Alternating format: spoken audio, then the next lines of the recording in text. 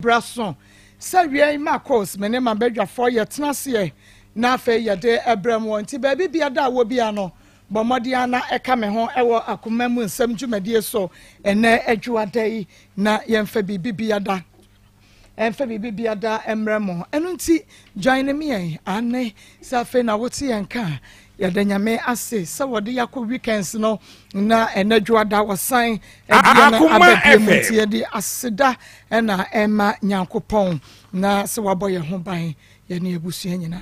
eyadom so no me yadwen se eyadom bi na aso ye nso nye ho fe enye nyansa nye enimde enye ye papa ye bintia eyadom arakwa nano yetna case bi so ye ne Gladys wodi no ya ne Gladys edi nkomo ena yeto yensa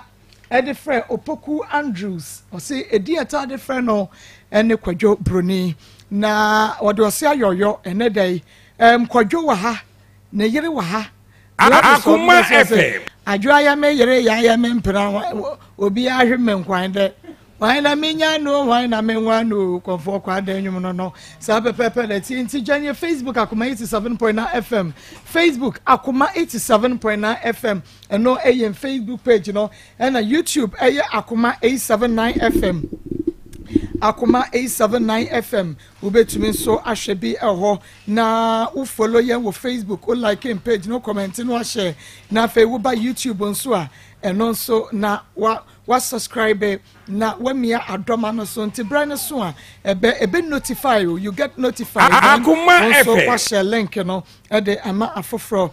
fans of Akoma mu nsem Abigail wode abeto was say ebraso no wa share dia to wonderful e was wonder momomodiana monkoso na monta echi ajara owusu a ono so e was so de emu eden pa menua bema aduana ba ane aduana ba so e hosanso and a charity foundation Abigail Kroya signed akwakoto obapa beki wo ho and a savior B and so e wo ho Psalm 23 verse 1 to 6 e wo ho and na Zuma Osmani wono so e wo ho bie Akoma FM so Dorin wono so e wo sanso and a fans of Akoma mu ensem no Abi signed ya beto Regina Reigns wo ho pa wonderful so e wo ho oma enipa no doso enti yenko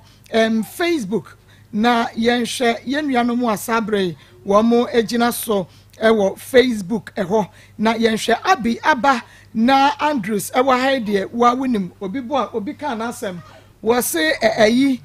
ene agro no beso ne meboa Ruthie White channel was looking good, Mark. Well, thank you. Ajua money. Was please greeting lovely people. Hope all is well. I wish you for all is well. Aye, Abigail. So greetings to everyone. And Abigail, Papa B, Abayina no. Janet Abuchi was a good afternoon from this side. And Nana Kwesi was say, I'm watching you live from Dubai. Alexander Kwame, good afternoon, everyone. Ejenim Boatin was a good afternoon, man Konkonsa family. Solomon Kwabra, if I was a good afternoon, Maa Akos and the crew. I'm watching live from Palma de Mallorca, Spain. One also at the Abba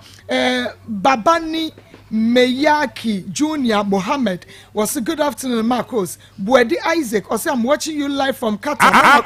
All the way. May God bless you too. Nana Henry Ochre Alizo watching you live from Cyprus. Always enjoy. Akoma mu nsam keep sharing. And Alexander Kwame wadene de aba na nakuya wono so ade aba enipa na gina so ne do so mrepemu no na makoso na fe messages no me read in kama grow fine herbal tonic and na afen so piwak natural the 3p garlic meshaba and na aso yasene e wo first story no emu yankwai na yene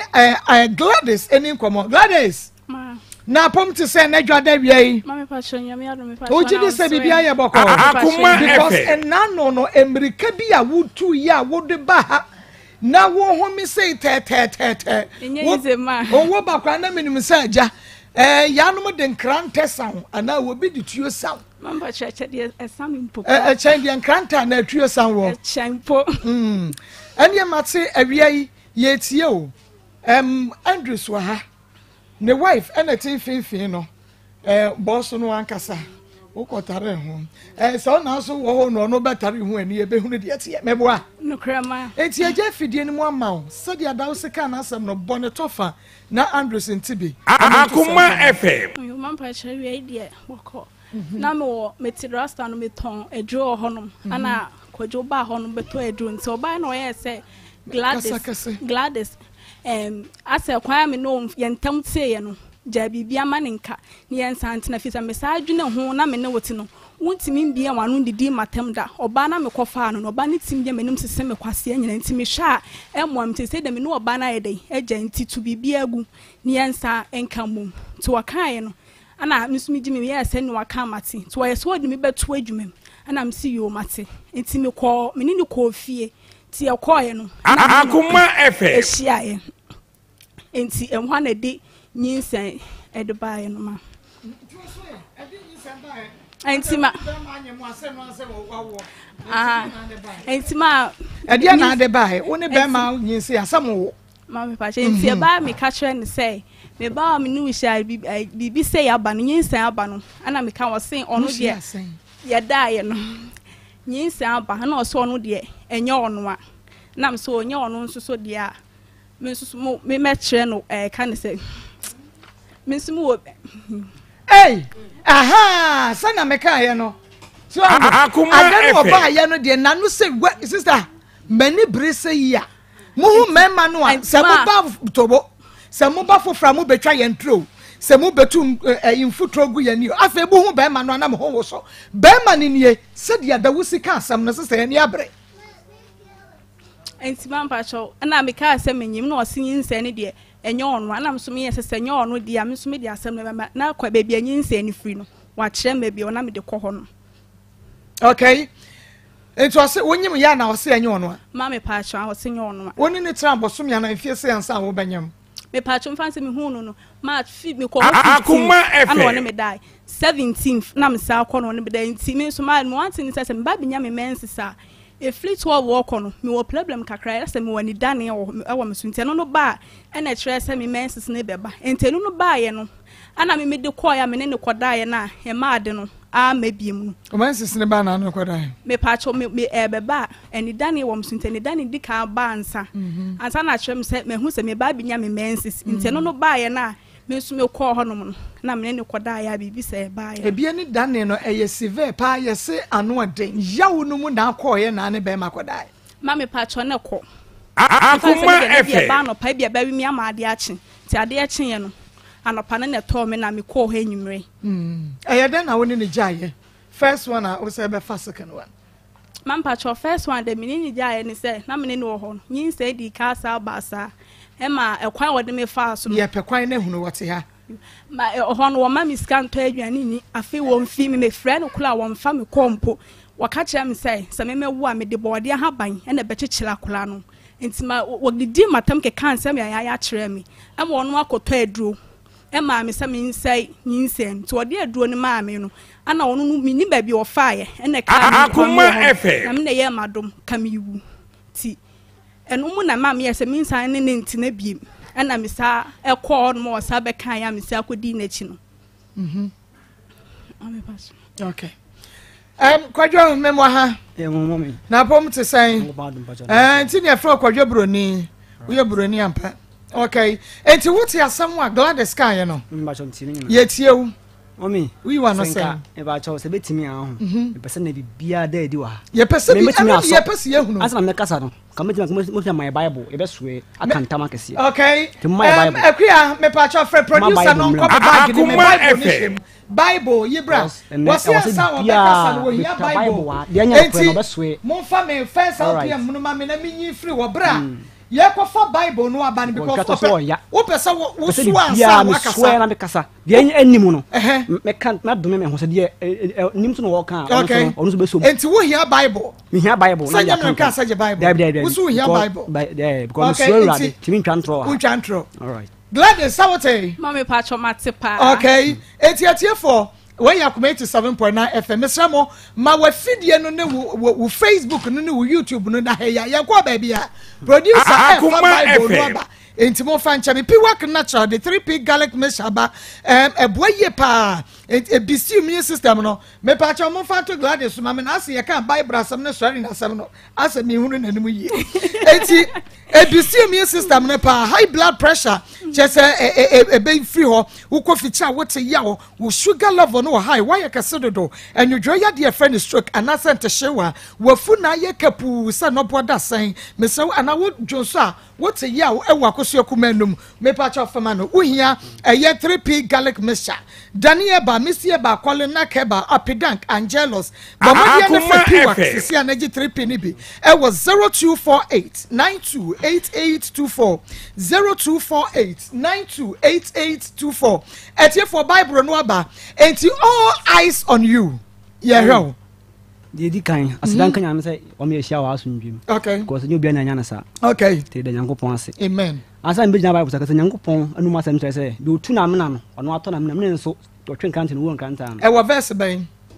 oh mommy verse ndie because me time it because me be ma fat like edibo ma obi tin be say me ko bi na yin because be ma quotation quotation ndie mommy ase like me kum kakra na adentin Akoma FM anyame ase na masomu sanse nyame ase ndikans na tumi bi e be wiase because Bible na me din sia kantam Nyankopon na boss na ase tumi ha hye nsa ade na wona dikai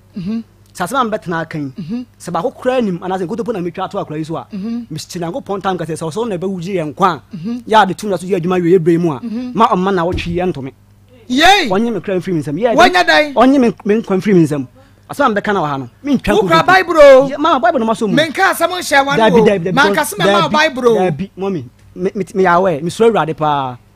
but me kwa asore na asore me ja akra but nche say me so awurade me brem ho asem bu obia me ntwa nkontompo so no sanya me kra so de to ne so a na wotwe mu Nyankopon emma ne tumi enkasa ne wono so de beto no ntono no yehu ze ne tunda so ye adwuma we ebre mu nto na me twa to no so a so no so ka de animu a Nyankopon so no me ne mo na atwe kra ntono onfa ne ai e wo ka de ono makabi ato no so wo makabi ato no so se me twa to ato so na se wono so nokra bi asema o kan nokra no o twa to ato so be ya no be kire me a Nyankopon so na wotwe mu o ma no me nka no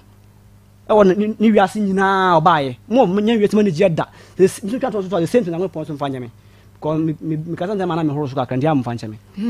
mami asetena na foforo na Akoma FM 2017 eya no kasa gu mama me mate 2017 ana me hu in fact no one down for gay bia na o kan ho ntina ono ne tare nanam anwumre nam so na friend ba ko friend kwa me ne nante ye kwa chaka na se me ne nante bi friend friend bia obi bia o hweme a obetemenka ana ye hu ma anwumre bi ti hu mo ne frɛ wo mo ana madam fo no friend madam fo no so me frɛ wi ni e kan se ye pɛ wo mo ana omo so mate ase omo pene so na anwumre no madam fo no ma ono de ni sika se omo so kom do mo na o ma ni sika so ma ni sika so omo pan ko di dimra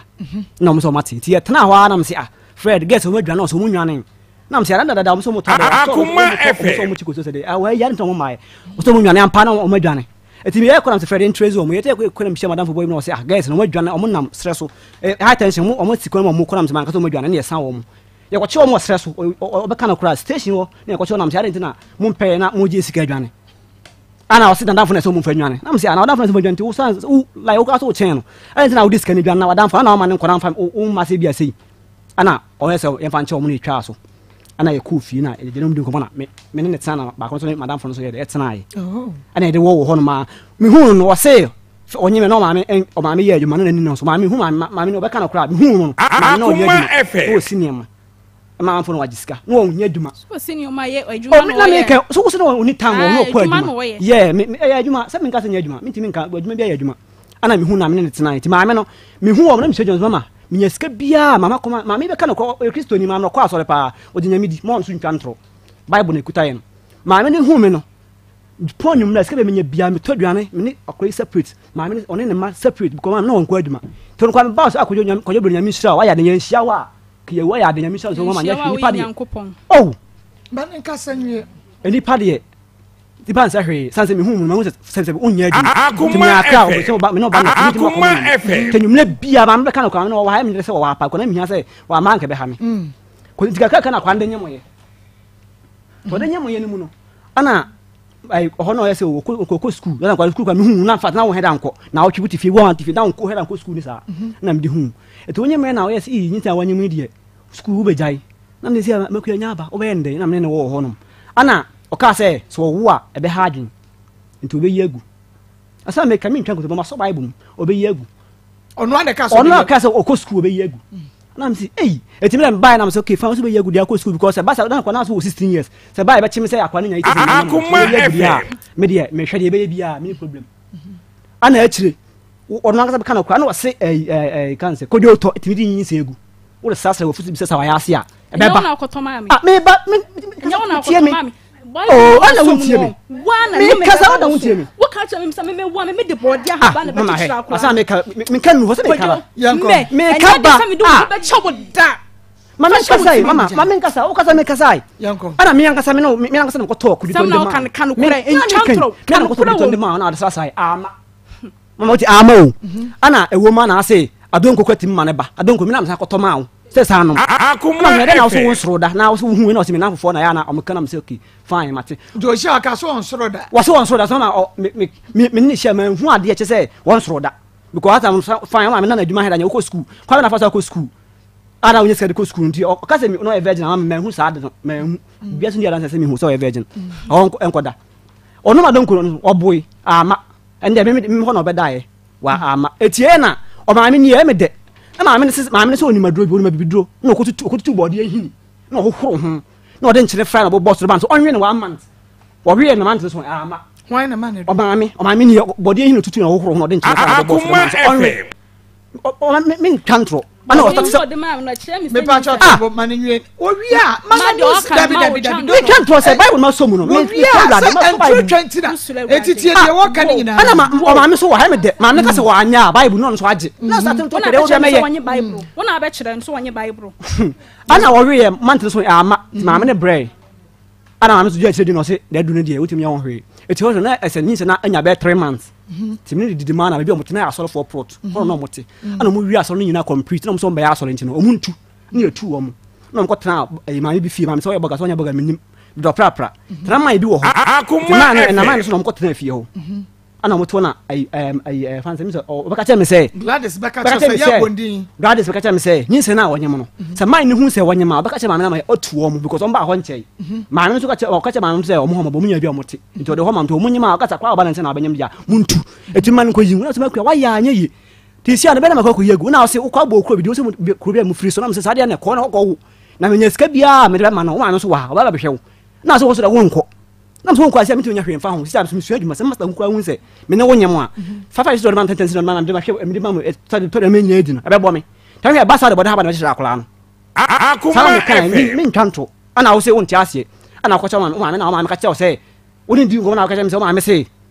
ma me yanku yango ba chima tum uko school nya 18 years ta ma na like survive me hwe fie ni ada de de ma me yanka so ba chima tum ba ba se wo yagu na ama anya ye ndi ka yam se ye se ba chiwa tum ba chim matum te ma wanku yangu a ye ba chime ndo na misuru akra ko misuru adwuma me so mpɛ me ho asɛm okay nam sara ma meka afi na se ba sa ntina ma me hu mi a na me fu hu asa na me chia na o head and train first na o ye no tama wo discan ko de no agye de no agye edama se onya me hia o wa ya de ho no de yin se ne ba na o ba se ma me hu a o be pam mo no de na nani mu nya ma me na na ka ba ni papa ka kyerɛ me se me ma ne sika no ko to aduru fa ma akra no nko yin se ne mu na to mo miniska eti nyapte na hwe de next week because miniska next week be sin ma hwe miniska ma wa ana next week ma friend am se ma me 100 cedis ma me ka kyerɛ me se wo aduni 1.2 120 cedis eti 20 cedis be ka ho fa wa me ne ma no ma fa ko to do ma akra no ma me ne me nka sa ho nya wa se ma me ne o ka se won kan bible ni na me 100 cedis ma me no no ko to aduro no minimo hwe wa me akta fie no ye no o ka o se me de ko fie na me sunati wo so nkonko na me fie no ko ye no na nti e ba ye no me so o ye Saturday o Saturday nti me ko aduma Monday na me twa mo manim na ko aduma kwanwa ana me twa ma me ye say oh na ko jere ma ko to ade na ma kwara na ba na wo me hwe sa kwara kwara no ho ye na ka so bewu na so na me ka so bewu because me ye aduma ti be ya me wono me ma Monday na ba aduma tell me bia me nka so bewu because otimi wo minim kwa fa so ade man te otimi wu ana wo ye de na so wo ba ko ma ne shirika trema ase na odi bi share so se na odi die ade chi na o kwa presa so na ye de eba ete de nyamia se wagu na mso ma sade ya fa mso de nyamia se o tiata bibia anya no che de nyamia se because we fi akotem se betu nti no na akoye sanam se de nyamia se e fu ono di be 1 week ana asa ana pa me bad mo na asa hia me se kwajo na kwa na mso na nkura fun ah so frame na me mfa ne na nkura phone me na to phone ma na chi phone that say goton na touch but na channel phone enti me fa nya hwe na nkoto phone na nkura phone etu sha na so bajiska am say u bajiska yin san ya ba ma me so bachima tuma yan kwan ya de ma bibia fi ho no bajiska minister no ma so ga 5 cities na me ko nyima na bi free mbotom na 5 cities ni ya minister bia ho shiro sim chen bi because me pass bia ana ya team that 2017 before 2018 sana me hu me wife ana me hu table teye na ko we na ko fa be ba na so ko fa me ba na yetete it is 2017 man check 2022 is getting to be 5 years ni eti na se na ba adwuma wasre so ata na me wife otu kwan na woni me nchen na otu kwan o ka se me ka se o ba we di matem no me ka ba me twa no mutompo na wife otu kwan be wan ya ti ko fa ge be na ge biti na me fiewura akwada na o mu tie me so asemu me fiewura tie we ko be frɛ me ko fa ge be plan me nchen ko na wife no ntim ko fa ge bi ge na be fie be di o ba bi o ma dua ba ko o ni ge bi ko bodua o mu ntam ofie ho ma ge di me fiewura atem ma bi so me so ma me ge ni table tie eti ka me twem na hu se wo ye dwuma wona se ana ye dwuma na se ana ka se aye so fa ba hwe ma pa o na mtana ka se no gladys na ka ye so hwe ma pa na mse hwana ka se me hwe ma no hada ka se danafo boy bi se na ye danafo ba na ka ye se me hwe ma na mse boy be na so boy ko tema se o me mboni din se na danafo ge bi a pama de o si a na be kan na mse okay me hwe ma na so no ba tia ba hwe no eti me tira se ma hwe na fine ama se ko ase ko to machine man ko to nyona mse fine na sa ga ni si de no hu se wo hwe ma me rene pen se me komo se me mama ma hwe ne da kwan ko se e bia oni so hwe ya ko be frɛ won hwe ha ko be frɛ aka se me nim no me nim ga no kwa no like to be store no ne wa wo ba me se won wo e wanyini wonim me eti no so nim sa ga na me ne ne tin sa ga no ne kai wontimi fa asem ko ah na me wa da fo ne ga no sa ga no na me ga twam e wo musto yo pama de nim na me ga twam no ga no se akwajo ga di wa hwe ga kama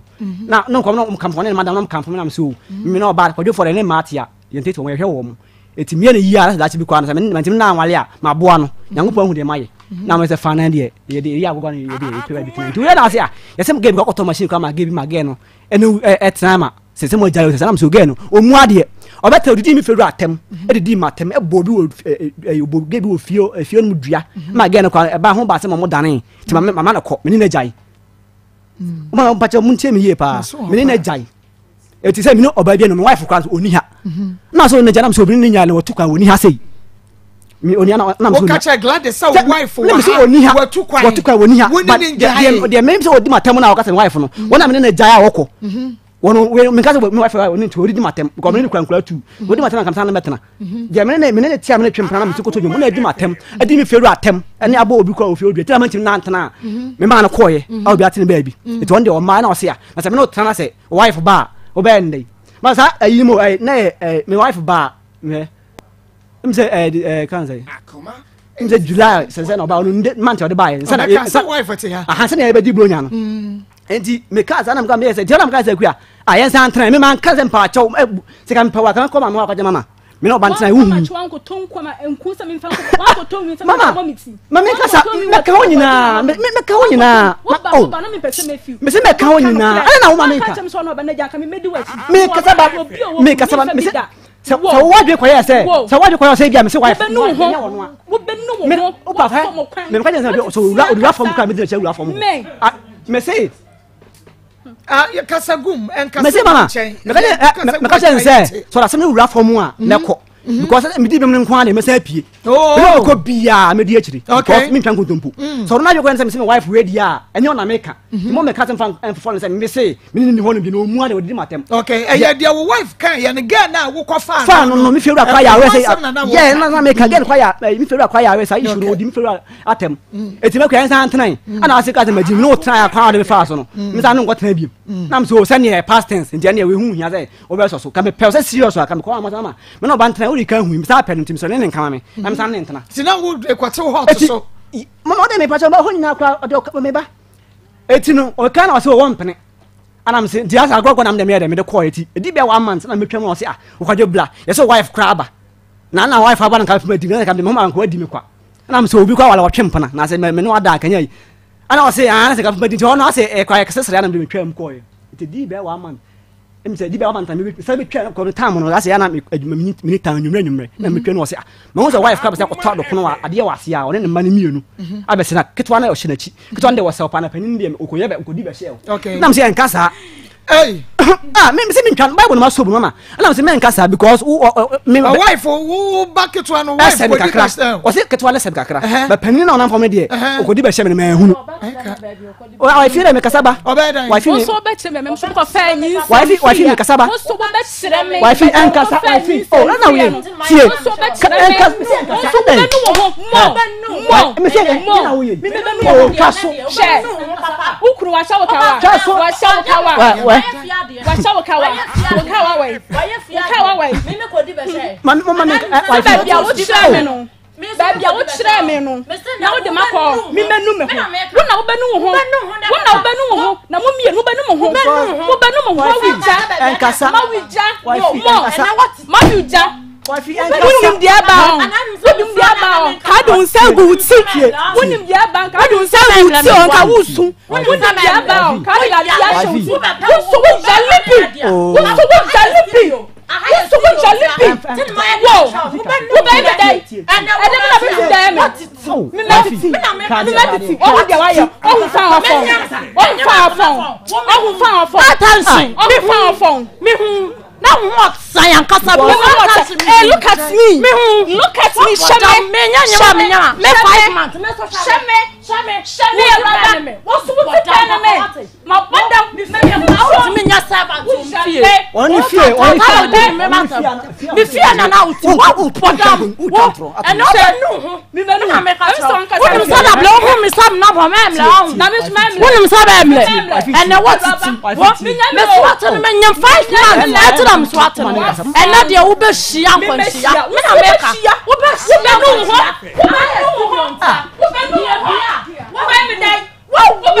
Wo ye pia wo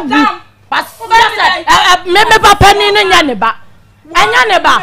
So pedi abo. Wo pedi abo mboa. Wo be no ho. Ye ka ba fu aka na wa kua wote wo. E ma bi na chimie. Enko me fa. My phone, I'm in to my phone. Minium to my phone. Minium, out here. Maybe yet tell me fear me fear and an out here. I'm what you report is a war about 4 months. Someone maybe about me. What sakura what you must have in China Mekasa. When I want you when I obey me kuno na so be condemn me what and I be condemn me at what you me for what don't come baby oya adwuma ha no ko di wona na wonim sa etidiai wo ho ani wo papa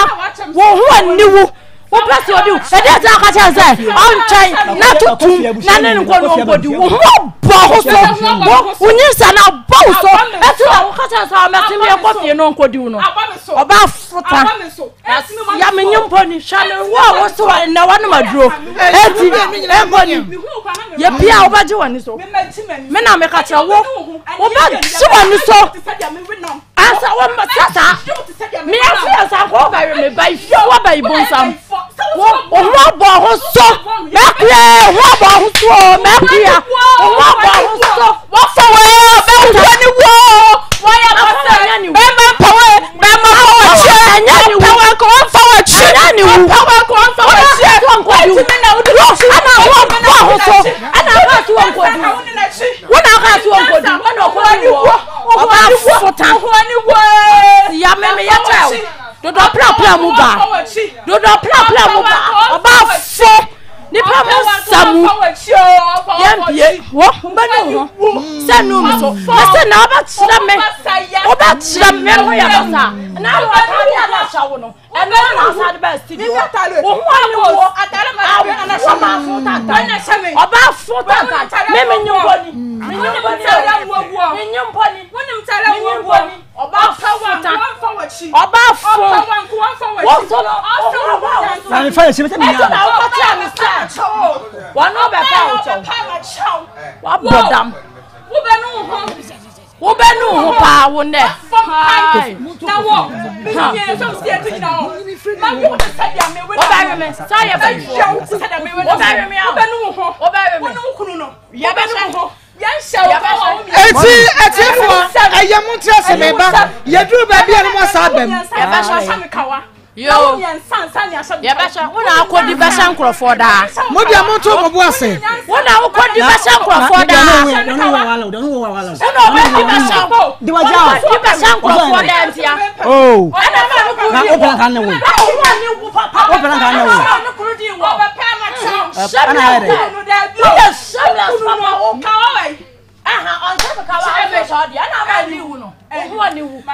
Aya kumeti 7.9 FM ajobra o. Oba fu ana na wo. Ayire ajobra ni pampodi. Wo wa ya ajobra o.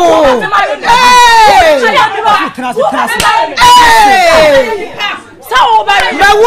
wo ba me anaju ada brother na me eye samario eye we are very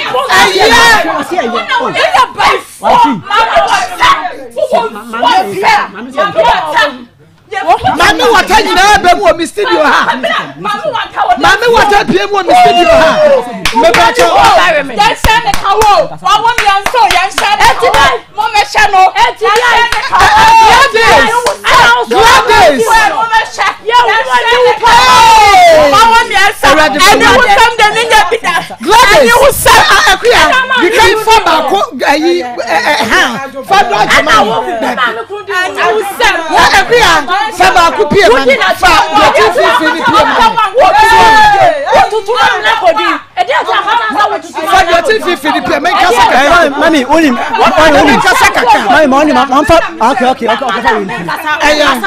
eye wo ba kasa bi wo dia no udi nkomotie wo ba ye wo ye first Linda oni udi nkomo ma kwa no udi nkomo ba side wa ba enti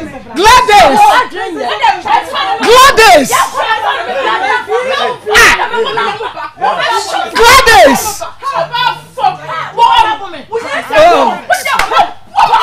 I was sitting here. I therefore the trouble separate. Gladys, when you want I yes and what when you know yes and Gladys ya day.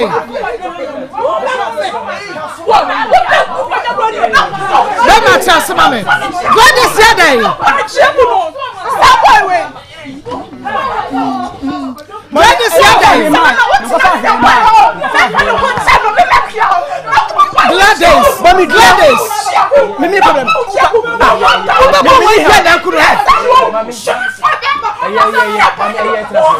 Gladys. Ana fa obeda mechi. Ana ka beda mechi. Gladys. Asamu ka ye ka bia ye no ba bia na fa bia ni. Aya kuma 7.9 FM Gladys. Asamu ka ye ka bia ye no ba bia. Ana mo mi aka asam ni. Me da se nyanko ha da. Ana mi aka asam ni. Mame, wo su ye pata wo su wo ka bi manenka. Mami ya pata na wo so. Asam na ba asam na ba. Ay Gladys. Se wo hwe na wo betumi aka wa asam a. Ana wo chani. Maka to so de mana no si ade wo bia ye behunu. Maka kire o. Waka wo de o twantwa ka. Na wo ko ba odua ofie. Se na no si na atiefo te na asam na waka ni nyina ase. Now eto je so betwitwa ho aka che se de waka no eyentro so what the American say because the cabo odua ofie na me se bia ma de nya adwuma na asare ba atiefo haya kuma 87.9 ba kuma mu nsam dwumadie no eno anu asogusi awutie no wo betumi aba Facebook live akuma 87.9 FM like in page no comment na share YouTube haya kuma 879 FM enti ebra wo hu wo no mu ku ni nyina mekai enti ebra hu wo no okache wo so oba pani ni de wo ka no wo oba pani ni de wo ba pani ni de ase ba pani de ya de ba sha wo no na hunu ana me say yanko wo de ja yanko mama ni so ni ne ba ni de abom wo ho me no ka wani Gladys mama de abom mo ma ne mra mo de mo ma ne mra no o metra se Yanko. Ala me say, oh, men kasa. And you said me anyone to find you say me. Okay. Okay. I know see ya. I be shower say we dey. Ya be shower say, oh be hu na o da shower o be ka cho say, o din say be show. Okay. Sano kana me say o da bi ntwa so. Ya sa so ne yen ntwa so. Ana me dem ko na. Ti hon na me ka say ya tra da o. Asa na wife bana say ka ma o di mi a. Wa di mi kwa. So na dem twa so. So da me na so ti. Okay, na sa bran ya chesa wo fa ho kan. Na me fa ho kan no. Okay. Eti me twa so no. Yanko. Ana me twa so nti mama March 18th fi. Last month March 18th. March 18th. Mo date no obata so ayi. Ba season o say yin sana nya 1 month. Okay. Mo date no March 18th. Ana me twa mo ho no friend me yi mi nsa. Na friend ko debo no beti asem so me kwa me kota de my shit no so beti asem. Na me ko na o say man 50 cedis nya ade. What can you see how na ade? Okay. Kasi media. O so say how na ade. Na so me 50 cedis wo ho. Ana say me 50 cedis wo motom. Na let's go on 200 cedis. Okay. Na say me 50 cedis wo motom. Na nya mo china. Ma ko ya adwuma bi. Na ko ya adwuma me nya kra be nya 30 cedis na ama no ade kye. Okay. Na March 18th no. Person go date no. Okay, my boy 8 March 18th. March 18th. This year yeah. Yeah, this year yeah. Okay. Okay, mama. Kasa. March 18th no. Ana oya se me ko na se me ko to de na kwakodi. Ko na my wife kanim sa baba esre so. Okay. Na ko da ba bia e adwo ko na e training aya ye ko out e ko training. Okay. Ana my wife ni sa ba ho na me say o se me ko na se ko to de na kwakodi. Na o se o ko aba twa me. Em tutu pro wi na e ko fie. O se de ayin. O me ko to de na ba me twa me. Gladys no. The Petro Bible ne da so. Okay. Me ko to de na ba me twa no tutum ni enko. E de na so me ya ko fie na o se ana me say awugidi. No say oni jide na me say okay mate that no so niska tim say bia oni lolo fair die du ko obesi because me fuka na onofo a osi okwan me say me mato aso okay say bia du ko obesi na mai de me matwam eti afat me du hon wan si na otwa na me twa ina fair say me dey tim say dia maka chen say me pene ntena be se 3 months di wan ti ase na na nko ade o so me ko fie simple sa na me dwene o mitrim pa tu me na kasa na me mai esi fom say ya du fie na o say e me fi man to aduro na me say wo nya family plan no so family plan o ya engine no eti nam se na tablet no se tablet no o ya na ye funa de be fere no ti Lydia eti mo kwa no onim se wo kodi woni so ya we o me ya we wonim se wo kodi me ya we se me kodi ana se tablet no be fere no na ye funa de to Lydia because me no tell Lydia do me use Lydia do be na sika no ya to Lydia na de na ma o use tablet and kwa e ba chance bi na ama na go to edufo no me na felu kan tablet no kwa kan felu sama na me table bi asem kan felu na me yese na on twa na me koto na so na me beko tie ko na se aye no bi am pharmacy no na me se eduru ho na se kwa wo ka sa na bambo sa kwa wasa na me se ba koto aba because na me ntiase yi na ko to Lydia na ma na ko fa bi me se masoro kakra ti Lydia minim wa soro kakra oh masoro kakra se me mafa ma bebre ti Lydia no wa fa ma bebre oh me se mafa se ma miasa kra na so yeah ti Lydia so no ba have sex 3 days na se Lydia gonum kwana emfa jinse emlew ti sa March 18 fana e ko fie no mo se 18 fana e ko fie na ko to Lydia na na me ne die no onnom Lydia no okay eti wa no so no se Lydia we se papa na me se anya papa se Lydia nya no bi na obi ayusu eno bi na no se o wona onya hie o ti me ma fa anya asem ti na me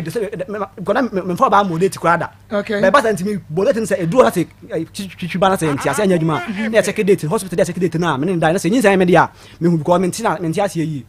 okay me was medical busan tama na because medical busan say now guy no so otu kwan ne boy no we otu kwan ti na me ntem ho ase na me say ah eti na me fa anya asem ti sa yin se no ba na person be she na me say ene yin se nti na o yese Ghana tu kwan na ala se Ghana anje ana se oni twitwi wo ho ala se oni twitwi wo no nipa na ko ya na se bia nipa no o be so be gina em se like o de be for me nim eti okọ ofie eti okọ ofie me say 80 for okọ ofie no ana ne 3 days and 20th ana esan shiae ana mta to Lydia sama na yede enno ye okay ti we ta ko share bi 20th na esan shiae na mto Lydia ma san yede enno ye okay eti betoma no ye no betoma na no ye no sa 18th no ana mto Lydia na ma de no ye 18th eti 18th na de be chi 19th no me na na biem ti 19th no ana kwa che me say o frem say o wai ana me say o na me say ade na o say o wai ko wife ho ho ana me say ade na o say ana me say ade television na o say ma betete ho ma mu say o wula fie ho akọ wife ho no na me say ade ntina frem me na o say ana me say ade say o buta me we asem na me ka te call no it's no per say o be ka me call me we ni ho no na me say no ma me kwan say o ya o say ko wife ho no me say me ko me be wife de me say wi a de pe bia wonye o ko wife ho wonye tia na ko ma ba no na me say ah ya na wo ye ti say o ba ne nkwan o mukuta man ti ma ko mo ne wo mo ndia enu nti ko na me ho ye mahi na 20 share no sa frame 20 no na frame anwumle na me no tena ya kwa no onya hwe ma me ga me tena ya 1 month week be ma me 50 cedis etu onya hwe ode na me di wahia o masa be hwe ma wo zo bu mu kwase na me say me no tena 18 for ya 3 days kwa ma na wo ha say sa ne ma no eti no na me ka sa dia me ne wife me say oba nkwa na wo ho na me no mo na asa wo kwa de wo kwa sa mam chance ma ko oba na nchai eti sa ba ya dia anye udipa na ne ntena na me so ntena me pressure oni nipa ntram so me so me ntram ba me pressure ni ma fra obiem eti wona ka me say bleed na to amene de me nyɛ sɛ bɛ boa mi so man so na sa amade ya wo da ne mada wo da ne me nyam se de wo ye na mahu sɛ wo de nyinsa na be because ha se ko me yanka manye fast ka me hu eti nyinsa na be hyɛ no sɛ du hono ma me ya we me wo be ko bia me de wachi nyinsa be so de nyinsa be hyɛ me na wase o kra ma to dem na ofre me 26 aka 4 days na man ti aso em be sɛ amade ya me nyɛ sɛ bɛ ba na me sɛ na wo kasa na sɛ wonim sɛ nipa na ada sɛ obedient nipa na nim sɛ osu otu kwan ada sɛ ne dia sɛ wadwane na nim sɛ bia wode ne ba hada sɛ omunsa nka na o ha wadi kwasasɛm o ma hu asɛm awie nti mi da wode bɛfafale me dia me area betima mo sika ma ko yegu eti na wayɛ sa ne dia nyamia edu wa bɛbɛ fa kɔ na man 31st na dan for give frame na frame kwadwo bro nam sem ba kyan na wasem ba ma da frete ya odwendwene pa na me busa na wase wɔ no wada ma sɛ onyimo sɛ dia na aba asɛ odwenam sɛ o musa na de kɔ ha nan na wase wɔ no wada bo so me so yɛ ne me sɛ ɔno wonyem na ni me sɛ ma ɔno wonyem na me sɛ o musa ida da funu ye na funu nyem na pɛ sɛ ɔde bɛhyɛ me me nya bɔfra be ko bia fa nko na wase okay sa na ɔka de ya ɛne ade kyi a me na bɛ kɔ hospital na akɔgye report aba sɛ nyinsa nya oni month kɔ ndana me sɛ me nda 18th month na wase sɛ onim dia yɛ kɔ ba sɛ nyinsa na yɛ wo de ya yɛ bɛ blew na me sɛ mate mo fam na wase sa de ne ade kyi a kiɛ nko na me sɛ o me wakɔ yɛ de na sɛ o yale a e bia ɛkɔ asika sɛ na me sɛ o me nyale ma kɔ hospital ho bi ha sɛ mo bɛtena ɔka me ya wɛ sɛ me kan me nyale ma kɔ hospital timi nkɔ ɔmo nkɔ so wakɔ report aba ɔmo nkɔ report mo me ade kyi ma ante he eti de enyu me so fam bodua afon so wo fra wan wo ambo nyinsa ne ho bio so bo hu de kwa ka me ha me e de adua no bo wo se sa wiska to ne dia nso nto anya ma na pan anza bo me dua de na abo me hye nyinsa nya me dia ba kwa afa so bodua nya me ga bi no no be 20 eti sa wo bodua me no dua na nya me ba na mo aboka wa himfie am wo hu nyansa me dua na abo ne ho ha me na ti me se me de kira me fa ka se me kam de ko so himfie tem ka se no ma me na me nyoma me wa me na me free pass se bi wa me sa bi o na bi adwuma onya adwuma otifie ti se me de kwa asemba ye frɛ se wo na ye pani etu bana ko fa asaba bade ya oboka de ya na so otua na so me ko fi ko cha ma me se na ne bana de aye na ye na ye second na me ko fi o na me frɛ ma na o senior ma me cha na wa anye so me cha ja wa o se on ko me dwane be wiki bi o se month me na wo hu me o ba month kra me tena ya month kra onye me dwane ana me frɛ ma me patem no won komo na me ni di ko na me ma sen na ye na o frɛ o bom dwane nwumre na kam de ne kwa hemfi ba me nimu te me sound de wo de ne kwa asemba ba ka se wo ne me ye frɛ de tama me ka nkyerɛ na me de ba na ko na wose kwadwo no ya de nyame nhyira sɛ ba ya obeka akere me na kwa nka ma asɛm kwa so wa himfio da a ye kwa aye twitwi te wo sa de koka ho a e be bebleti wo da me da nyame ase sɛ wo de aba ha timi ne be kasa ma bibia ni awadane na me se mate ndim de ko no because na me ni ho ba mi 20 cedis agye wa mfi mu anya na wa mka sɛ anya na ayi ni pe kasa ejina sɛ sika no na so wonye oba ne bag na wonya okɔ 3 cedis na gis 20 cedis no na me de me koye ma na se me nko Monday de be se ba fa ma ka akere me eti Sunday no frɛ me sɛ ma me se duane me nane yo na mpese me dane nti yan kana boko na me nane na me se duane de so bo no nyinsa no se enu ntina abode ya mini problem eti no se bo nyinsa me sanya me dia de pa bia ye ana o se okay man 5 million na me fa nko yinwu na eto ntwa na me se mini 5 million ho nyinsa me sanya me dia ne de me kota 5 million fa ma 5 million minya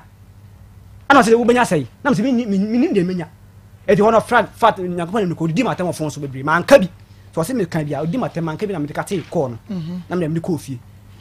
eti maame ne anum Monday no maame ka tell me so me na kasa wadane na me so wadane de ya de nyame asa wadane eti wo ka say me bade ne maka asem bi na waso no kan no enti ase anya adwuma sa eti nyame adoma wo be bada be na me so ma kara nyankopon hata hoyi me ntwa ntro da na me yale dadem na me ho ho ya mbasa na me ho ya mbasa basa na me ntimi manne ti enfa nyampa da kye ana 3 days time meba ana so no wan mo na me so makoto do kwa no na makoto tabia anum na se na me so ona so ho bato na me se mate eti me say o ma de enche o ma de che se na se 3 days time meba no na o ye se wate eti sa 3 days time no eni ayi sa sis na o de betena ha no eti ma me kwa mfam so kwadwo mba so de ko ba bi eti bla me fra kwa wo ma de tena wo ma eti mba so de ko bi so de ko de a na me ka se ma me ma na me nyin se ntro fam me ma ntom pa o ye ko on fa nko minim ho hwe ye mu yan se ya fra mo a se o de wa ba Akoma FM se won nya na me se etina nti ko ma ko se ma kura kwa me hu ma bi kura na me se eti fa me na me se okay mama ba che na ka me busa me ka se me ni mo hwe na ka se mande ya yemla na me se ma tira me tesa na me se am fra na mama me chia na o jisa mama ba che na ekoso no tini de ekoso na me se o fra me se me mla o fra me na 3 days anka me ko ne na odi aba ha na odi aba ha me ni ade nti na odi aba na o se o me da me ni mo hwe na o kan no no ka se me tesa nyema na me de ko wan kan se me de ko na me se mama na o se me ni na me ka se me da se na me ka se ko na me se bye bye okay eti hono no emze ye nti ehon na me frɛ me kwa me frɛ me kwa nyuma sɛ me kwa na dem kwa akoma fɛ na me kwa na me so kwa de wo ye no nyinse na asɛ wakonyim na wo hu de wo ye na asɛ wo force me no de mu so ne mu mfa nyɛ sɛ awde mbeto sɛ nwuma ni ma asempani ko bebrebe ni mu sɛ nya basa basa ayi de oba ye mu enu ma sɛ awde mbeto sɛ obi ahwɛ me sɛ makonyim no sɛ sa na ɔno ɔde ba mfa nto sɛ obi ahu sɛ makonyim no na me sɛ me nyɛ de menje na ɔde mbeto sɛ de wa ye no minim sɛ nya me de pe bia betima ye because me no kan kwa wante sɛ ada na o simple wo ma na ye simple nim kan nim sɛ nya me ntino de wo ye na de enkosi aga okay eti no mini mo hwe okay ane say offend enwumle no ana mko ma fa na mo afise ase no akoye me kwa mente obi di kita shem say do akọ akọ afa ewunie ana o se na gay wona wanyem kwa se wona wanyem kwa na ana no on fro na on nka na ofie na odo koto so sa fa na ga na mama na so ga na mama fa ma minim ne number na o so nim nyansa nso am wonim nyansa ka ana yenti na ode bato so ana mso se fa mama na se nim number na de mama number ma le na no friend so mama mpacho good evening ho ye na o te fa won so yi ana o se kua wo ni nyina ye se wo de odo ba ha mebo a on the mbala ma mi yo aka nansa wiye ka be wona wo chi so no de ni academy e da ka be minute na o ye na o se eti on dem tia na find dem tia say me kan so dem tia so say mo ma ti kura ntwamwa emponche hu fi kura se ni ba na me se men ka bi na o se won ka bi ampa wan ka bi odina tem de o pa bi na record kakra wa ka bi no no twa so na me say okay o se mama say yemla nipa na di asem say mama o ka asem na nya na be kan yankopon na be kasa fa ni mutu o ka say me a yankopon na ajeje so ka say girl nso o nso fa na den kwa yankopon na ajeje tani wa tani kan sa kwa se twem madam ni madina o etani ni metani tani abuo me ya oni se mu sama abuo di me wo kura onya tani wonim sa ka ana me di me ma kam sai me ma nim tata ana me ba me se ana me se ya me ka busuasem se me ka busuasem a ba ya me ka busuasem a wo se me tani me ti ba se busuasem afre obi ama ni pana ka dem di pa me ye fan fa bi tani fa bi so se tani me fa da family ni ya san ana man family so entafo ti fa ni ka se tani ya e ha okay etinu nyampa man de be ko ense man de okay me da say onya be man ka eti woni no mo first relationship so ne tena pen na me kan wa say 2017 mana ebelo 2018 no ntamuti okay ena mo ntamuti ye enti mo ntamuti ye na di siansa wo say be 2022 ya March 18th ya ena wo say ne pe ka che say oyiri ne ho me di ka kan ye no di ka kan no di ka kan say e be di bro 2022 me say de me pese me hu ne say wo say ni pen ka chere glad to say me wayere but me yiri ni ho onu kwa na buta me say na wife no ma wai na me say o mu ni ha o baabi wotu kwa woni ha na ninga am ko fa no ene de o ka say me ka say odidi matama me kam na me ntemete no na me ka say ba me wife de oni ha okay asana wo ba me ka say kwa say wife aba na ka be pama di me kwa okay enti o wife ba ye ni mu ansa wo ne koda yeah mo ba wife ma ye de na nya ne na nya ne nhia enti o wife aba o wo fie sa enti ifa na ne koda I man am here yana fans man buy nya 6 months enti no me na me personal work binti buy na baby na me so say you need training because say we yesterday o time dey training ko do say me person am straight answer ehini fa na woni no ko da because wife aba wo fie utimi fa no yes baby ya me ko training no what am dey call you ko training say adwuma ya office baby ya adwuma anti dan bi wo ma akora say wo so ko fie betima arrest okay enti ya mo office yeah down wo hobe say ka ahase ya edan wo ho yetumi dam yeah metimi dam e wona ade ne ko da Gladys woma abrantie yi woma ho kwan e ma wode wo koda na dwuma mu dan ye wo ho mampa choye dan ya omasi enya se office o omasi sempa ne bibia wo ho no enya dwuma ne obonfo wo kra wo so ni ma pa fu sa wo woni woni bi din ko wo konye to saw mami enti office wo no koda ye mami pa choye dan e dan e mo no koda mo na we hunu se matemedi ubi di me bi sana me hia ubi sana me hia enu minu mienu a oba fo akasa wo na udi na ti so no nkwadwuma mkoda Asia na nim so ye be ma fon na amandi wo no. Wo so ye fon cha ntina ada wo ma fon di wo no. Asia wo kwa onya tanimpo na ma ata ni di wo. Why who said you remember? And then again on it. And now I am a flower, and I'm saying, one who buy an agent. Same way. So could you mean I don't catch him so no buy an agent? Makes me a de may be a so about bench. And I said,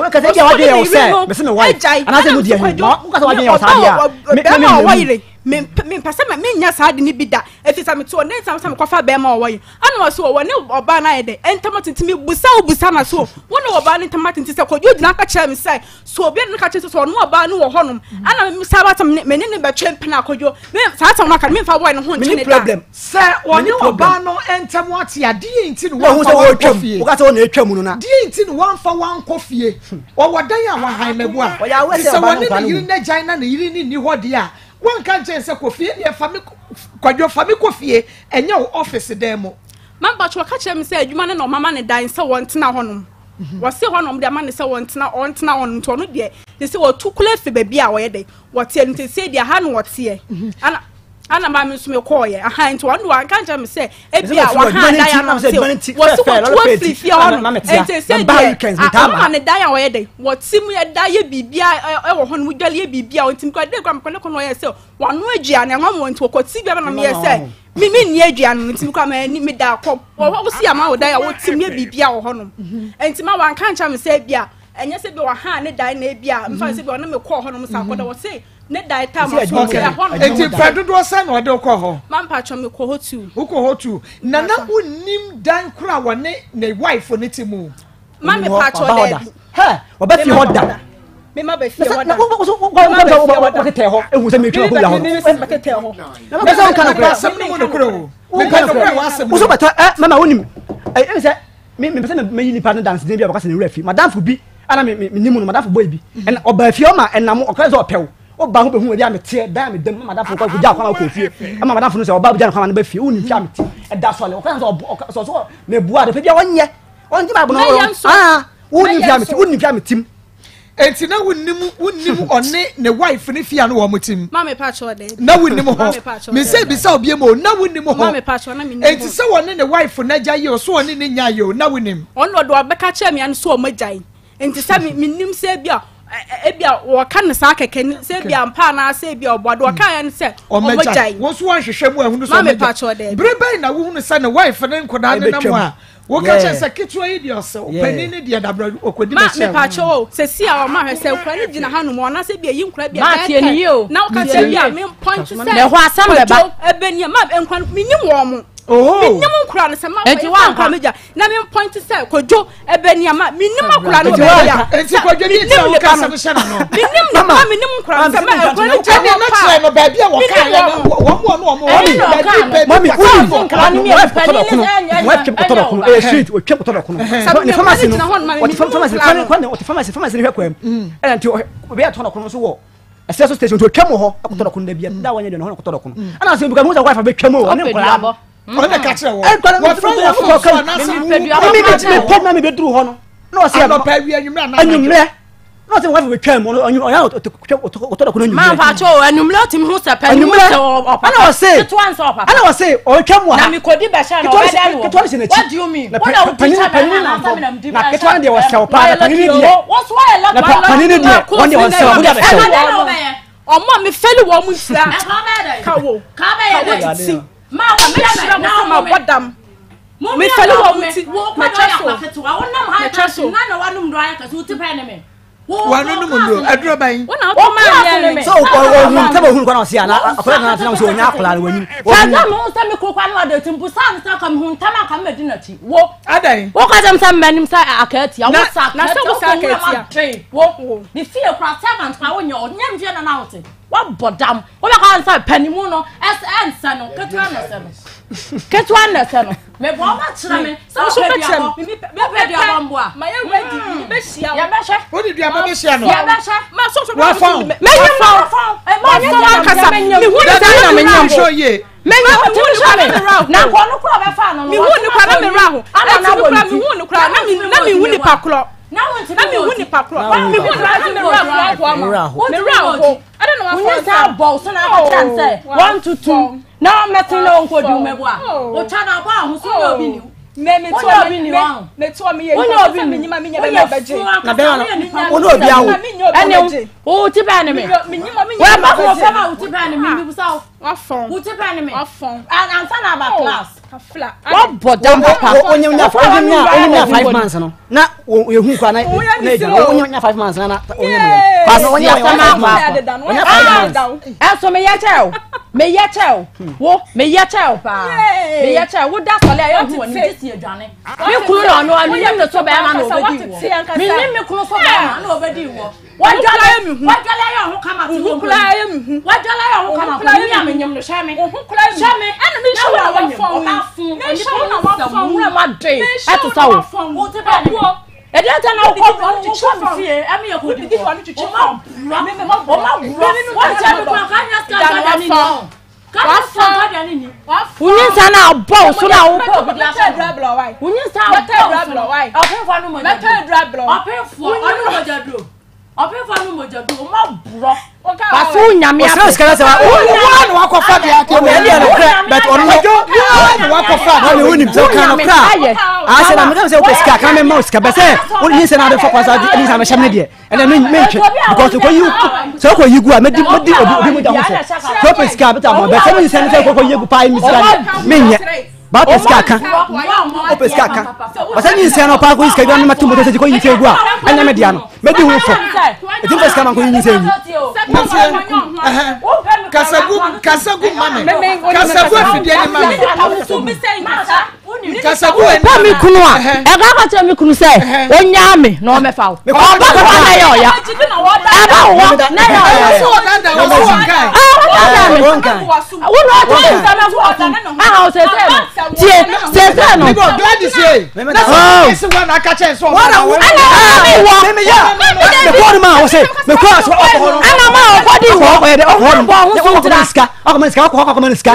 se a bodam ko na me ska ko na me dai kana kra aha ko na me ska ko na me dai won kana kra enta me se ma sa me boy na kana me se me kwia me fa me problem any problem se no me no mi enu a ho na tani kunu ho sabe yiri wo ba ne di ho no wo na se so ne na ma wo di ti de pe biaye o ma ne di ho because me foul saka me foul nka tema na wo betwem nka me foul den ka se na se wife betwem wan ta se o se onni wona betwem wo jale kwa ma ska ka dia ni akwa ma ska ka dia ni na ho betwem Gladys meba we hu no an shadow chere me say obetwem akwa ne pani ne de nya wo hwa nya me de we hu no ma me nim we hu no wo be wu ka we obi o pedi oba nka no kure awan ka no kure no se se nya say man pa chom fan say 1 month wo se nya oba wo se nya 1 month o ene 12 utake ko 2 months so ne die 18 one ne da 18 months so me ba tobo go school down me da 18 na ba okay o se 15 I know bia na me bu me kwase se wa wan ko yeah me ni problem wa ko school so ya du ma de maudi wa ko school so ya na du ma fruta sana o sama ni scan kwa dia ni usama na mo ma mi miska o ma miska na yo ya o ma mi cha na yo ya o jale usama ana afedi o me obi an go school da me ba ya na ga se bia la wan go school ana wo fa me school na kwai tani abo aba de school na kwai wo school na kwai nya bu o ye ni o sa na ka tani abo wa ya sa bushim wo wu amekoro wa wonya tani mboni wa wonya tani mboni aha wa wonya tani mboni ana kwa tie me Nigeria ni ma sai mommy ba obi na ka e to wo ka tani abo ano da wo yiri no o mu mi no o mu ni wo mo da woni me na wo so ko fa me ya ko fa we me ni wo ta ye no ana mo fa we na man ho be ya nya fe hu wo ni so mu ye na wo mu mi ana ya ya ho bibi ni sira me fa press for na anya madam funu no sa wo ni bibi chati ma mi ka se mi cho eni pa na me fa mo na fo ni fa ni aboa de a ka ne ene wa wo te won wo kria me na wo te won Gladys yin sign ya kwadwo dia ma me pa chwan yin sign no e kwadwo dia me no di ntia me bi sesa yin sign ya ne dia ma me pa chwan wo ka che so ma mo 5 million na ka ko yin sign ma me pa chwan ma ka bibia nkyere no me what for Sunday you know my 5 minutes okay oh record it what I go find about tonic evidence way mama me nyama go find about tonic say okay ye behunu waka ye behunu ye nim nyina eti go find about tonic ye go find mojado me so ma no wa dia ma won sa enkabe wonan ne won sa tititi woda na dwa wontumi na wa ya se me se woda ma won sa ka go find about tonic ne bi wakoma agi wiwiwim ebo gingbingim kire se moja no entimi mpompe ono enkwa akoma no nti ama akoma na brenti wo hia moja enti no ye kinkim hia moja enti ba no find about tonic. Hey, Missy Abakwale na ke basta room smart bobo say Fred Menseba Pidan pure live chemical near basho biamo go find about tonic and yen now ho the finest about tonic of the year masanje to medro no ma wosa enkabi wo se ka ne na mo agina wo se me to grow find about tonic ne titru wo ba ya wo menstrual disorders we drop her and no frɛ 0244596532 0244596532 atie for ye twa ye ho aba enyiwa fidie no free ha so ahaya Akoma 87.9 FM YouTube Akoma 879 FM and Facebook Akoma 87.9 FM Adam live Onua TV Papa B TV and afa Kings TV who should be our live Onua TV kuroketu amukura no ubenya bi ahwe enu nti enyi fra ye twe ho abasese a yenya nuru ba bia ne abeto aso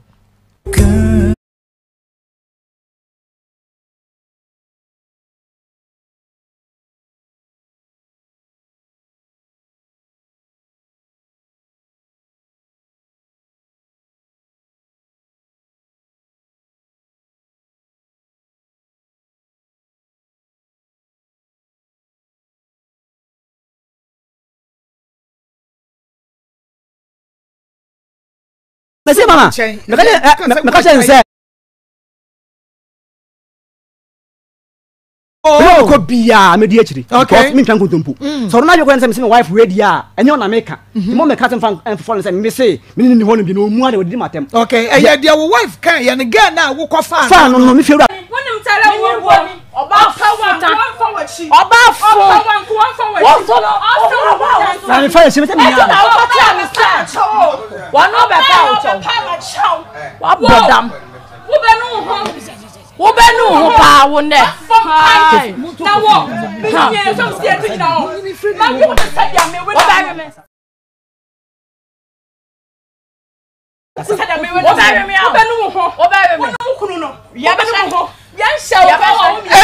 eti fo ayamu trese me ba yeduru ba bia no mo sa bam yo ya basha una akodi basha nkrofo da mo bia mo to mo bo ase una akodi basha nkrofo da no di waja di basha nkrofo da ntia oh na opera kan wo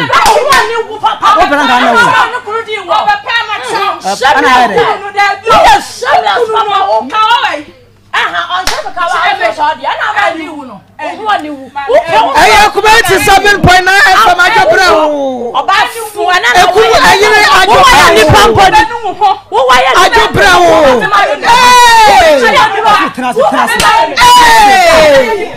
so obere me wo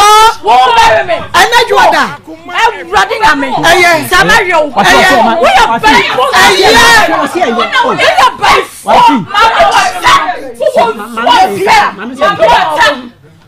Mami wata nyina be mu o studio ha Mami wata pie mu o studio ha me ba cho yan sha me kawo wa won yan so yan sha mo me sha no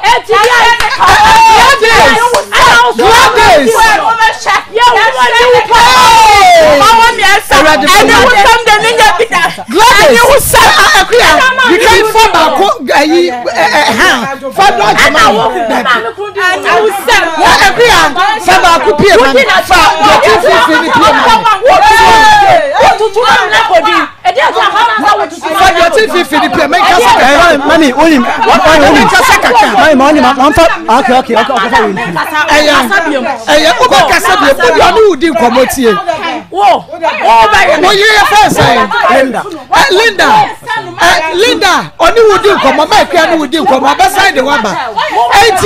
Gladys.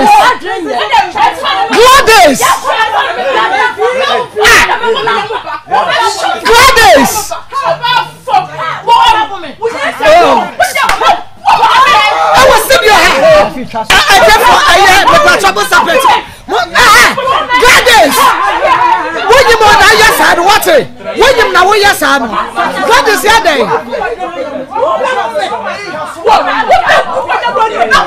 Let me tell you, mommy. Gladys, yeah, day.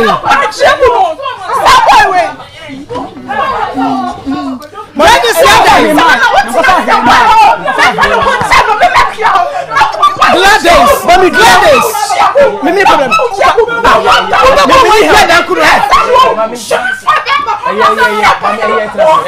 Gladys, Gladys, asam no kwa ye ka bia ye no bia na afedi ani. Aya kuma 87.9 FM Gladys. Asam no kwa ye ka bia ye no bia ana mo me ka asam no ni. Me da se nyanko ha da me ka asam no ni. Mame, wo su ye pata wo su wo ka bi manenka. Mami ya pata na wo so. Asam na ba, asam na ba. Ay Gladys. So wo hwe na wo betumi aka wasam a. Ana wo chani. Maka cho so de mana no si ade wo bia ye behunu. Maka chira waka wo de wo twantwa ka na wo ko bia ofie. Se na no si na atiefo ɔte na asam na waka ni na ase. Now eto je so betwitwa ho aka che se de waka no ntro so what the American say because the cabo dua ofie na me se dua ma de nya adwuma na asare ba atiefo aya kuma 87.9 makoma mu nsam dwumadie no eno anu asogusi anwotie no wo betumi aba Facebook live akoma 87.9 FM like page no comment na share YouTube.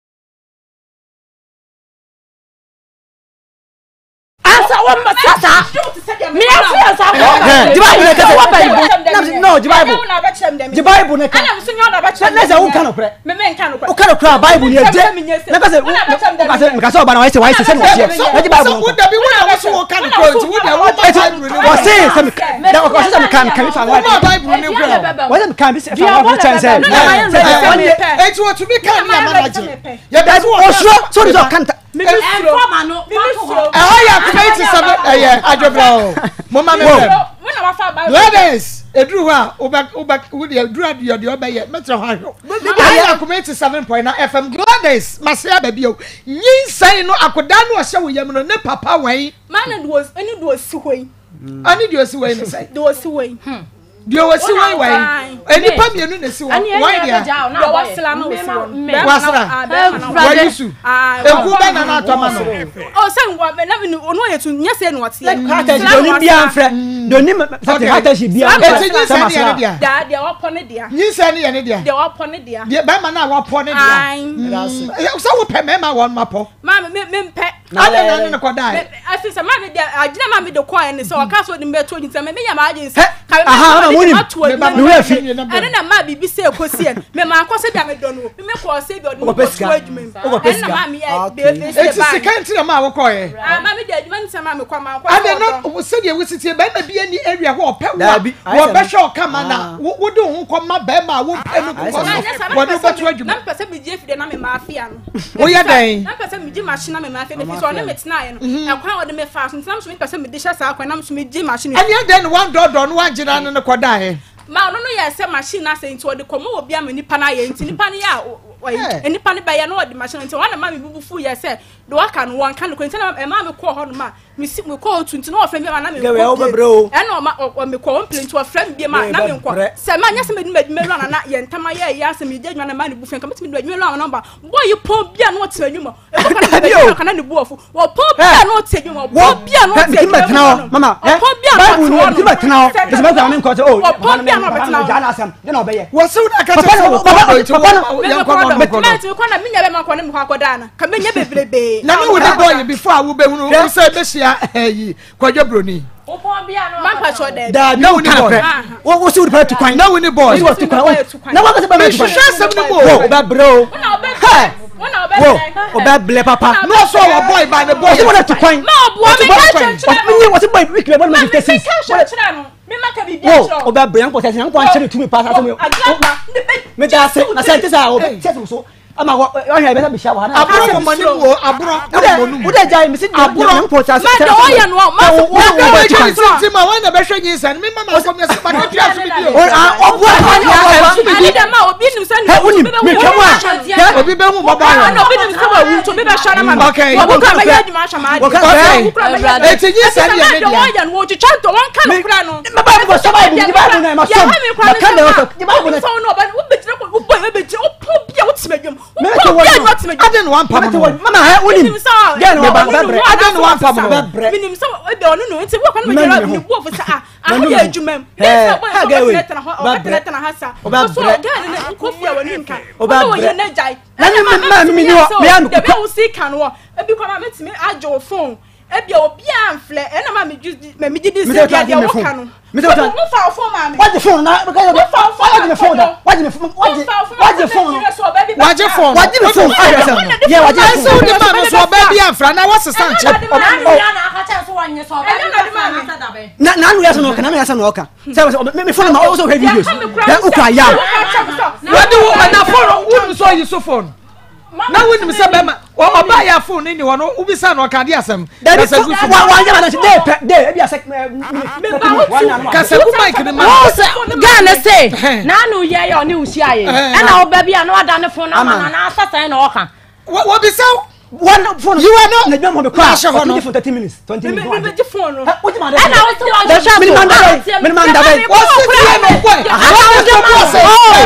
wo bi say question wo yire wa shasha so ba bi be fra wa ta ko no kan yo wa shasha so ba bi be fra wa say me phone man na me say be afre ani me also have videos na wa je na wa hwe na so man wo ho because wife na my friend wife na no ye minister ya ko fi ya ya ko fa na say ko we buy na I'm friend wife one friend me dem say me come ni get kan wife ho eti obabi am friend me why am friend want me friend wife so no kwa ni girl how can wife yeah eti wan your phone no wan shasha so na also have videos and I'm so adia obabi be friend na so only phone na me obabi am friend obabi am friend you and also sana ka cha me ku ya so obabi oji phone obabi am friend so we don't have videos and obabi am friend who so a friend and yeah because na me friend no na me friend ana sa ka cha nse wo ko fia oba kwanu tum na sa ka chen so ko fia ni die bia ni fie anya sa eti sa do ni be bi kura mama wona oba man kwaya man de ya me tie ko me ko se ana wo tie me kan da bi tie wona ho ka wan ta na me to mama me ko me mo ma obi ne be mo ka me ko ne da eti obi ni fie me ko ta ma me ni nkomo okay me ba 18th March na we mama me wo fie 18th March na we me wo fie 18th March na kuru ko dwa mo ba tamban sada wa ma fie me go be week ba fie because eti wo ba area ho but unko yire fie na na koda me call no me call be say me call fie na me call me be call fie eti wo free wo yire ho na be no ana wo free me ho na obefa ma akua na one ne koda anya sa dan me ne ko fie mama ho dan mama me ho o ba sira so ba wa mama me ho mama ho good o ba han na me be to na say what am say ohun me ofre me am because of 50 sabre na wa yase about tokom wo yiri ni ho ane ne be kwa akoda se me Gladys and yeah say ono frame na me call na because of 50 na me gas me nyama na ka say me twa tum me go fi ho na me Dabi tie me o yiri de ne ho kame o sister wo ho kame ukunu Dabi mama on fan kame wo do ho kame ukunu okay eti sa da no kwa no nka wo 18th March no se wo ko sa wo no yiri kwa akoda nko nkasa and yeah why not wo yiri na Gladys say man na me ka say ono frame na because when ma be free na frame na so pe sika na me me nya sa de echi me ma 30 series because me kwadu oba ma 30 series ana say wate ana say me twa to mu yen ko fie ana me sa na do kan no na say oh ana woni gidi na me say okay mate na me twa man na stone and there na ho na say okay man na ba me nko na because best 7 be na opon na de kwan wa na say tena say twa me na ma me kunya wa anim ho tena so na ba tam te de nka obi beto do na so ko na ko yama no na say papa ne kwan bu afu ti wa me nko pa na to ne bu mfu na so ama onko o do se men tase so na koda wi o se men tase men na so wo wutu wo ho je men tase men twa no afidi wo ne be me kwa akoda o se men mama na me kan me ne koda e ala da shine o se adwuma kwa e wo susu ante wo sa de be wo mani o ma ga fra oni ani be na ba me ne ko fie no na me ko tell no say mine last month be si ne first pay ma oye mama 1 month ni first pay wasi March 18th nsan kan ni pay na so say adwuma de say de oye de nye tim no ko da additional me say na won sua adwuma because you say say obe adwuma na say o sua adwuma na pon ho a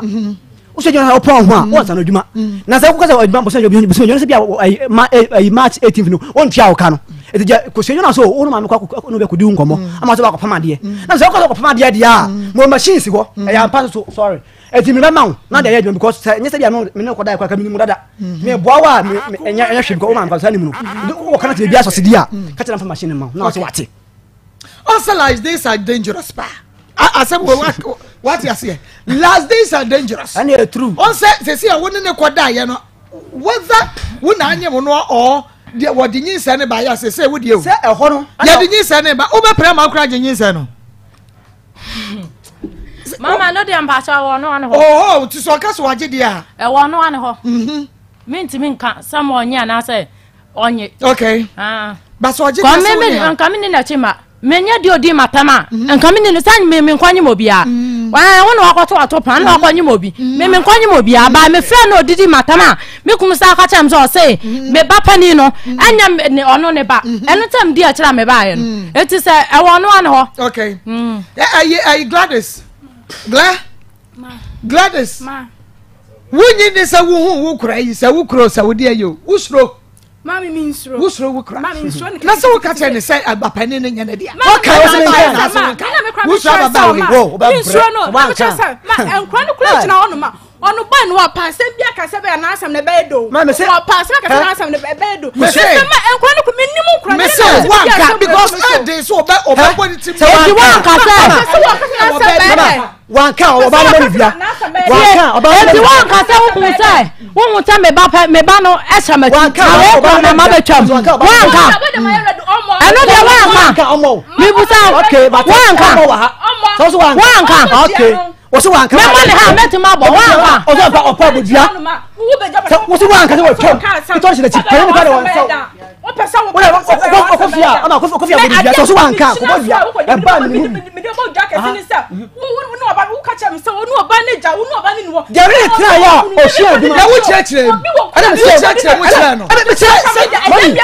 me ma onim de ba ni se chechire so oba ne to kwa woni ha ba ga ni ko fa no ko to me ni nku sa me nyinsira wa sa ma dia wo se me nya bia kan me nesira wo kwa de service ka yentina wajo sa sama waka no eno kwa ni ade ha me sa sama waka wo ka cha me so no oba na jai me nya oba yo ma budia e bia wo wa chechire ma chire se nya oba o so e hu difference na so chire mo chire me se what's me ha so how many days what the phone am I chat na say ah nya oba na chase na msia ba cha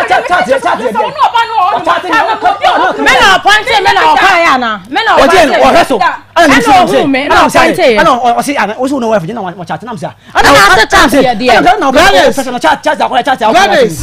dia wo ne say ba mai wo bro ne so na like wanya wo class wanya wo size mami mpodi obi a wasela mpodi enya me lie na woni ne train profess one on boy ma no onye esei no ayesei no ayesei on slama ni nyesei na ayi kama wo ma kwan ne koda ye no on sansra nyesei 18th match me dem ma na de ne wo msi ma ne sam de meje machine ni ade ne na woni date make sansa wo so wo hunu say sabi etie form franchise ye say wo ye or what's our tribe be saying no what do one say rat sabi wa kofi o ma no ko de minya bi da ma mo na kasa asem no ma so de ni sa wa na ka che wa so de ni sa record no e wo but from the phone record no ha e wo ha mama ke from the phone mama e bra me num ka cha me num wo say okay mi ano oba fa mi awa no mi awa no so ya dan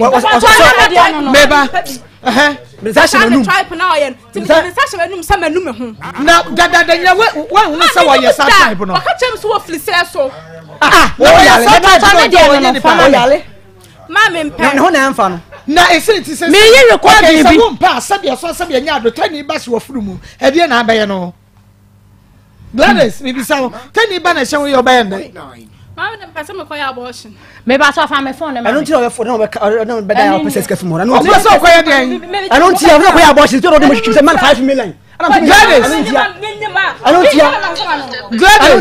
o person koya abortion Gladys me bi so asem o person koya abortion man enti wo ka chen so ma 500 Ghana cedis me fa koya abortion ba bi me hu se wo ye sa try ko no ana me ka sa no de me pe okay enti ish ko je ne enti asem Akoma 87.9 FM ye pen no kre no enokre na ne hia Akoma 87 point into one kan chen so moska na fa kwa ya abortion record ya no wo di ma ba so wan kan me say wan babu wan kan yes bi me wa no bia sem bi puna no se si aso so ba ya abortion se ma se si ano asemi no minim se bia bibi se bia ono oba no wo ho no ma na bibi se ni ba be twam na me won nai o be twam aban se it wan se fani ni se o be twam mi yi na asemi nya mi peace Asema mi yina mi nya mi peace. Wo se ni fana be twam. Ni fana be twam mo enkwasa wo se ke twam se fani ni se. Na me no nda na me ko da. Wo na wudi nai. E da wudi nai. Wo be wu. Wo da pa hwade e. Se wan kan kura. Wo na wo be di kan. Wo me no ndai. O be twam wo se nkwasa na. Wo nza wo ka se. Anya wa. No ka wo ba no. Enti enka wo kwa hit. Wo no tell record. Mama say. Enka wo kwa hit and run. Ono kwa nya dia open hit and run. Aka say o ka mi say okay, yet here recording what I say.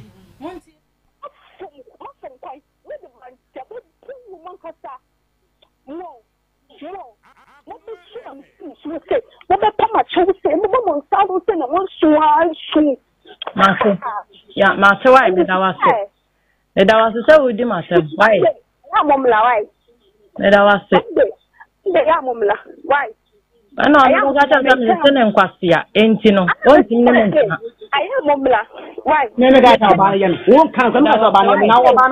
never saw about won't come. What I'm doing is on the phone. What I'm going to do on the phone, I'm going to on the phone. Maybe one send me what I can have a phone. When I would then I'll be Bawa, then I'll pay me and Bawa, maybe not having been trained at then I'm in Bawa.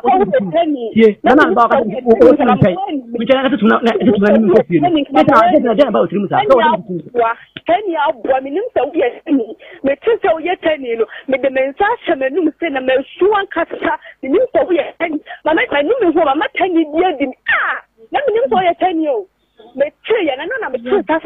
So I'm not telling you one eddy. I'm not telling you when eddy me, so we are 10 years. Mamma, so I know Cassania.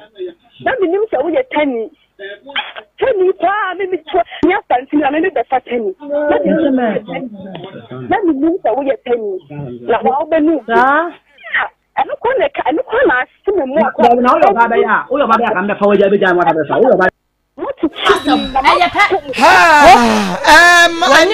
yeah, to someone who must have now kind.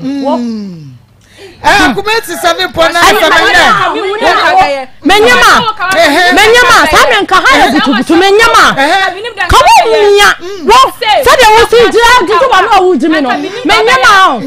Akoma papa wo wanim ya no wonu saminu kai etre ye pe won sha wo ka won poni na wo ye sei okay won sha wo ka won pona wo eti for my ye nsam ye nya ho ade wo hwem enwo miensa me nya ho ade na me pa cho je adwama me na ye ne oba ne maame so ha ye ne kasa oba te ya wo ya te se wonu ma o me ka che na wo kan ye no ye no kora na wako fa enye me oba no obi a wo ba ba bi show dress yan ade gina ho meba asa wo fuom doctor mame mu ha Mako bako de yanko padubo ena de ha ya hio na ni nyina so abrabo ni nyina fi be ma no nokwa be ma na nhya adwuma ni ye wan pon ne ho no de be ye saadi wan pon ne ho adwuma we wa ya me na du sei wan nim mu kra next time I'm not training you be training you pa we ka bibi enzi o eni na ye ba yo ayi de sa na tie na ye we nyina ne afamu aba na afi won so wo fi ana de su enyansa sa ne bi anto awia ye de enchia ebe free ban herbal center ya so ye edi ama ya hwefo ne yetiefo de dodo na be kan se eye ba ka se ba dompe sa na yete ena awia me chia doctor ba echamfo ba na kofi nyankopon hira no doctor de se de adwuma wo ye no ban herbal center na enya de ketwa enti awia me de nchia kese na ema doctor ba me so be hwe nipa abe pie ban herbal center na doctor esa mo yare ebi ha woteka mu na eba wabubu na fe doctor mo sorry nantie company no ma doctor eyi free nkrofo so na chese awie e wo se me bo doctor abaso na me chia no se nyankopon hira no no nkoso anya de wo ye saa me so ban ba center ya so ye na e wo atonso ago je number ni sesi na yare bi e ha wo no obeba ban ba center no aba beje wa yalesa me so ye number no e ye 0244 08 3482 0244 08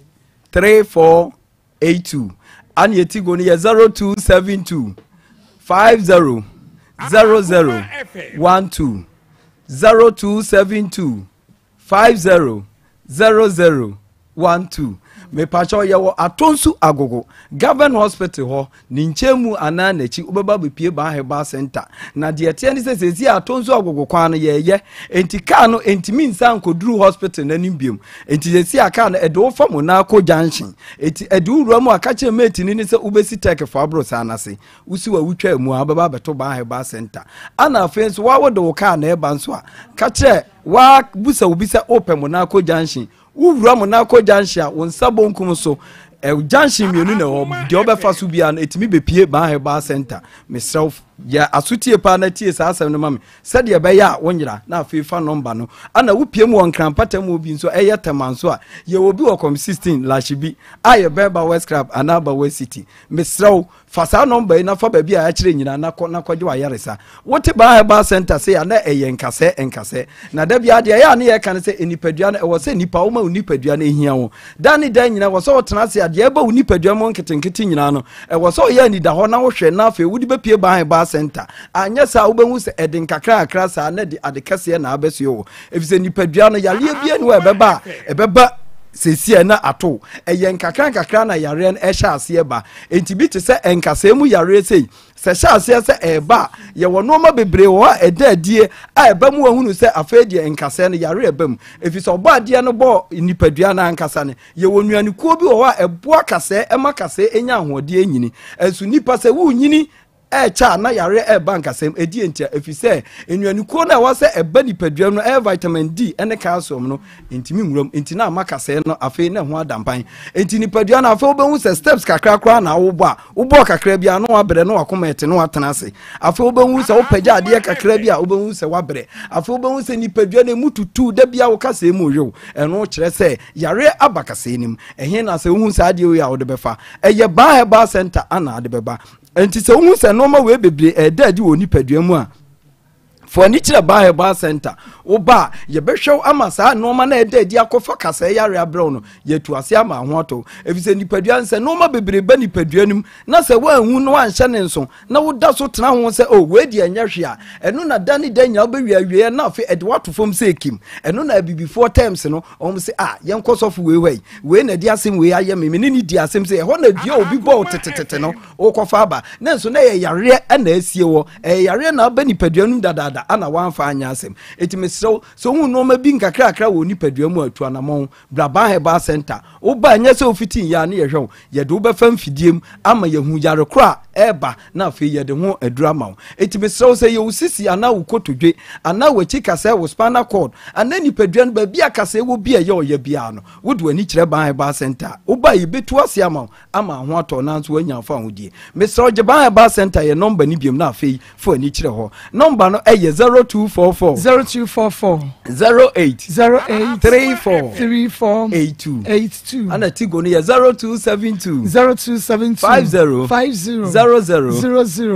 12 pacho fo ani kire echamfo ban wa a ye wa to nso ago na bra na beje wa yaresa me ka say obi wo ho a stroke ede na to dani dan nyina stroke ni nyina so ebebe ni padua no so ebo wo nkaye obi wo besori ade be chen obesori bia o ne namu aye dududu afi obesori bia opagya ne nsa empagya ne nsa ye titriti ne nan ne nsa ni mu nyina ehwe no mesro enoma we nyina eda adi wo ni padua mu a entna se fobra ba center e wa to nso ago udi oba bedru doctor wa ka che doctor say doctor me pagya me nsa enyeye me nsa ne ye mititriti me nan ne ye mititriti emutwi me emu ye me ya oba obehu se doctor behwew na afi ye hu ade kura e kofa sa ade na ba ye de ho abai ka wa obehu se sa no mani nyina wafirim enye sa wo tena ho a obehu se asisi ntini na afi e di stroke abetena ho so na enso se stroke nso ba wo so a ba bia wo so do ani kire eye ba center wo ato so ago se wo twon na afom ana wo nsa da ho wo bepie ba center se kima de haba kan wa obehu se stroke no afi na ede ne ho na afi wo nso wunya afa hodie na ade ede wo ba center ne se wo yare na wuntimi pagya ho ede wa ba no ye wo dan wo ho a yesiesie mu a ye wo fime e wo me ye wo ma ne mema dabre wo ho a wo benya ba bia da kopem se wo yare ne beko enti se wo ba center enye wadwen se o me ba yi mi frachiri na eba na hin na mesa adada bi edan wo ba center wo beda afi stroke na ade ba ye no obi wo a ye san stroke a wo beti se no o ka kire ne se ena wanu maduro ya ko fiso ha da bi Dr. Mantisa ye bia fiso ni nso bi wo ho ai wo Dr. Bawo enti mrad na se fo no hwe wo mu waduro ye cheche onuane ye wo se wudie na se afi ye sa de wo to machine so na etwetwon emre tie bi wo so watam bag na no wafiri ba center ahoto ne ahoden na abai etimi se stroke bi na to ma me na wunua bi so a fo ni kire ba center a ye wa to nso ago wo ba obenya afa hodie ye tu yare na se ama afa die wo ho ato me ka se obi wo ho a edam awon so edam wo bi so atena ne so ache o ma me a wo sori a no wo twese kai na afi wo teten krata wo ye no ma ensem fata mesrew munya ni da ho na mo fa ne mra ba center ade a ya fele ne se nipa no edam abo no ne ede na kotena ba bi aduro bi eni wo ne sa de chen ato ne nan yare yin ko ekuro kakraka na ato ne nan na chese wo benya yare mienu ba center ntesa wo be pie ba center edam no ye bema na duro 3 hours pepepe no adanya ne na afi ne dam na tenani so na afi di bia kan hono anom ne nkakrakra no anu be hu se dam ne mabiem afi obi o etwere yare na ha no tetene ye fen efom yare etwere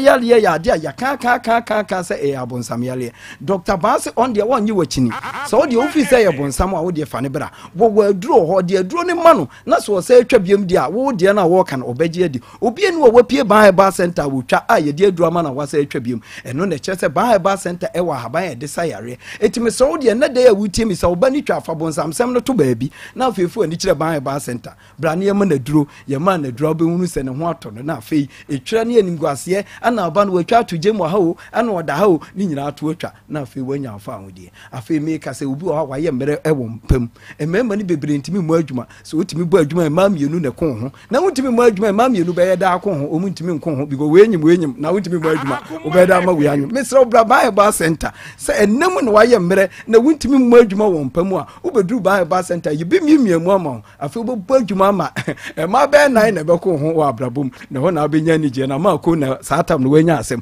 etimi sew se wuntimi mu adwuma won pamu a fo ani kire ba center me ka se obi ho a o kompo ewo ni minim kompo atena ne so ache mesrew fa kompo yale ne bra ba center ni ntu asema mesrew ye sayare wa bebre na so mmere ni so mi se typhoid ana mdi ho adanse o ba center me na typhoid aye me pa me se me da wi asori bia no manum ayem nyonyonyo da bia nipadua ne nsisi so enso bra doctor ma maduro no ena me nam to amaye kama me ho ayefi eti me so say typhoid so na e hawo ana ulcer ana diabetes pressure bibi biara e hawo bia wa abrabom e wo nipadua mu bra ne mfa haban tu ase ma me so Bible center je number no na afi mfa kasa na emra wiye me so Bible center e number no e 0244 08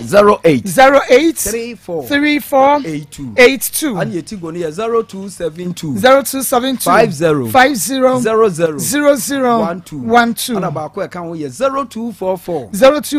988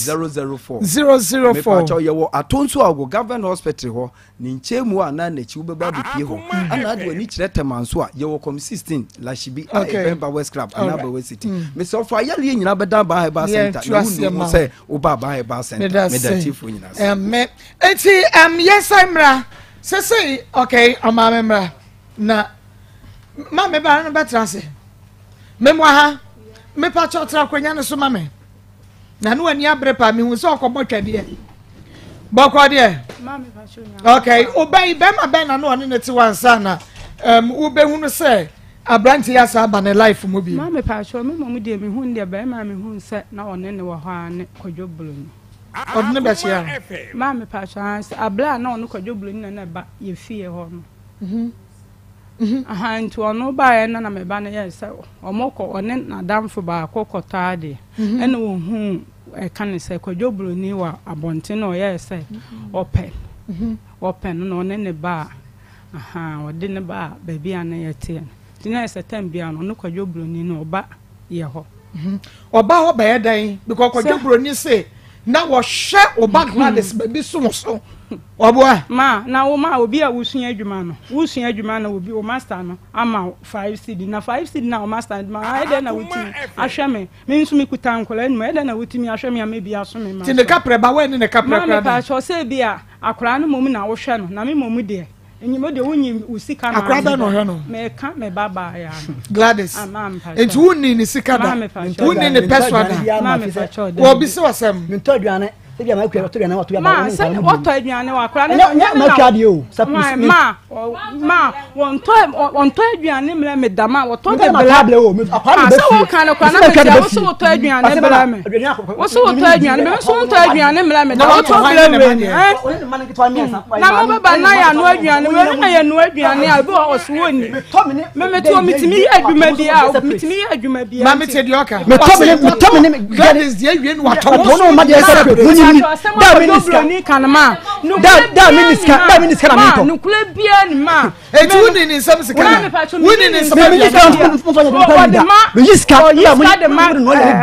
de ma akra ne dia sa me ho na sa akra ne diska aba se bia mama no aduana na ma bibi se dia nyo na me de minim se me ba me tu moto ma skada me tu moto ma skada what boto ma skada why you boto okay o su adwuma akra o master no kra wa ha me nka me kra sa 5 na kra ne 5 se mata 5 ade no osu adwuma sabre na wo ba ne ye den ma me pa cho no no ko school ade na wo afei wo hunu se wo ba wo ko school ni abranti osu adwuma wo ne hwe ne master na mana 5 cities atwempra no wantumi anka bibia ma o mo tra ya atwempra me ni se onya bibi wo ma me pa so me de na nya hwe wo mo ho na me e bia adwuma me mekwa akoye me ba no no ntumi nya se adwuma ni bi nti e bia me mitimi koton nsu ho me ba no so oba ye se wo fele wo ba no ukoton su a wo ba ga de so fele so na ono de amaya ne de ohuma adwuma me metimi aye no e bia ono no ntumi nya me enti wo ka chen se omra me koton su no so fele ma me mo de aya me nka chen de me sole ana makoton ma de nti e bia me meba no na e bia wo se ma me wa na kwadwobro ni di we se bla mi o aha nti ma na wo se me bo wo se kwadwobro ni de bra no se kwadwobro ni ye philanthropist aha ma said dia ono ne kire se kwadwobro ni hu oye na oka se wo pe aha wo pe no aha e na so ti ase se wo ba wo ko school kwadwobro ni so wo pe no wo ne ntra ma me pa cho o me dia me wo kan ya no me dia me ka che ne se mi momu dia one wo plan no twe na one ne twe ne dia me mpren so na ne momu dia me mintimi enka enfo so ne se bia ma aha ono na nti wo jai wo ba no ka che se wo ba no wontimi mo ne chama so nti dia wo pe no wo yo ka che ya dia wo ka nyina kwesi ho what's me ban me timi money chem so di open oya de am kan nya sa ho ma nya se bia me timi money chem so na de se ewiase no obi anko me bia ma me misi so no e bia plant ma ntwe bi dan so metimi aye obi ani se de Waha. Nti wo ba no so ne sɛ o sitie but wo na be control wo ba no wanyi sɛ yɛ no wo tutu banche de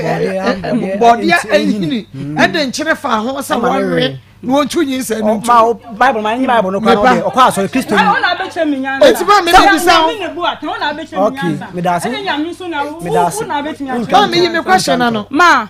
me pa cho asem o ka me kura nyinsa no e ba ye no me man hu akire sɛ wo hu ye so wo akire wo be hu ne de me kan sɛ me pa no kura me de ade wa ye de wa ye enti wo kɔ fa body ehini de nkyene gumu sɛ we na benyi sɛ ma asem akɔdwo bloni kan nyina ma wo bo na ba bi kura nyinsa me po de na nka me sen ka me ma kura na wo ni bi akɔnani na de akɔba ye ne sɛ na afa de na mfufuo bi wo yentamo ho ana aso mo keka nsam kyerɛ enti wo kɔ tutu body ama me pa cho man ko tutu body anka me pese akora no kora nka wo ɔho na kyerɛ na afa de me sɛ de esi kɔ na nka ebi kɔ nani ɔho na kyerɛ na wo kɔ tutu body de ma ɛsɛ ma me pa cho no ma body hini mpo de ma etimi nsɛ ase ne wapa ma sɛ mo American ma entimi akora no kɔ no wo kɔ mu no me na me sɛ me mfa no menkasa ne ho aha na ase nipa ne na etumi fo se aya de ya me ba no nti ma ikodu ba bi no na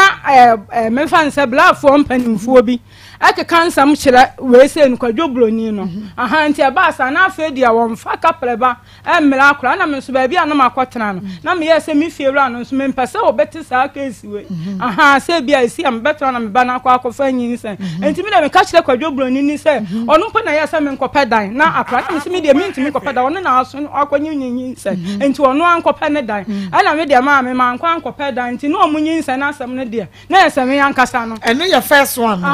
okay mani enko mu na sa do no run na akɔpɛ aduro ma de hyɛ ne mfunum ne mfunum ne kakra ma se ma aduro no ni na kɔtɔ aduro no sɛ wɔte sɛ wa nka no kra mama ɛsɛ so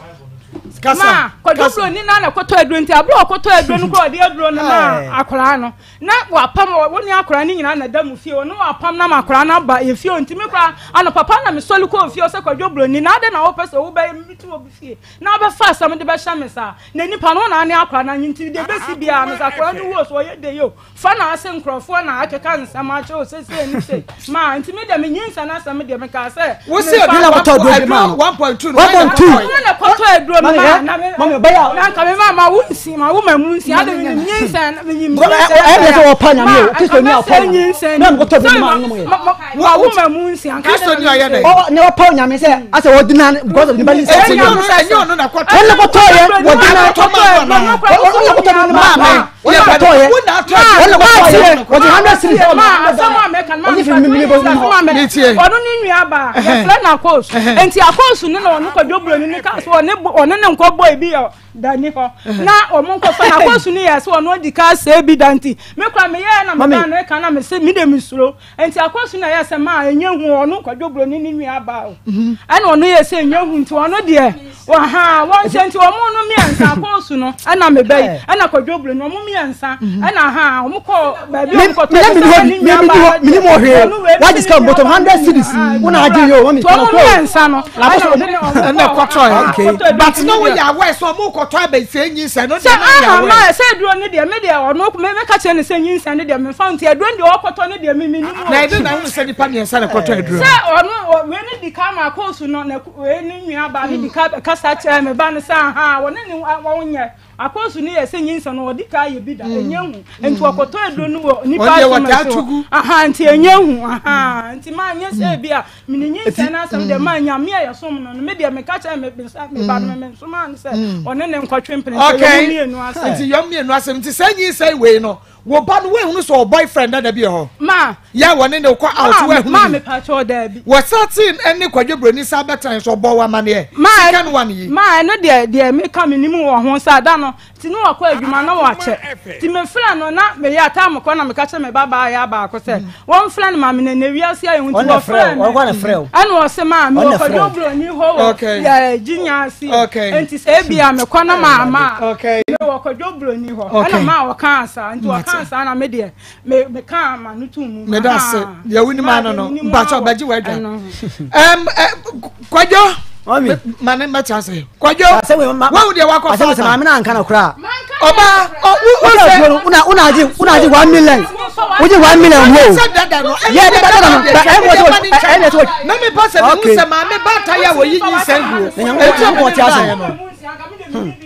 Wo defend wo kunu. Na mbo ti ase. Oni mama me anu de me nemu bi o. Me ni fandi no. Me ha on say. They come ansam di kaka se ka me ni a kire ma. Ba di atam na mfre odidi me ne say o sa say. Me ba pani no. Enya me kunu ba no. Enam aha nti me house nti se nyin sa na sam de one no me enu asem. Sister, what is I tell for more fun chame. What the 10 na 10 ono ko da ya na anyo de. Gladys, mommy. 10 ono da ya no anya wo de. Gladys, many abro mi bi so asam. Ena na 10 ba na me pena. 10 ono ko da ya anyo de. Anyo de. Uzuti. Ena ko first one asa ba second one. Gladys, many brea. Mam passion na de me penintra. Ade na wo pe. Adwa na me penin na ma no ba asa. Nti ono da nyina wa mpe. Na nya wo de. Na se da me ye no ni makuma na me nhyɛ da ade na ni die bia anim. No ono na ma ye bosan na me ho maami. Oni ne da nyina no aye bosan. Na me ho maami. Na wo ho maayo. Na se me ho. Na wa ye bosan. Me ho ye me nyan bi. En wen pia na nto antwe no akọ baabi. Bana me pesa me ya sa me nsa be kan aka kyere nse obi antina ne baabi.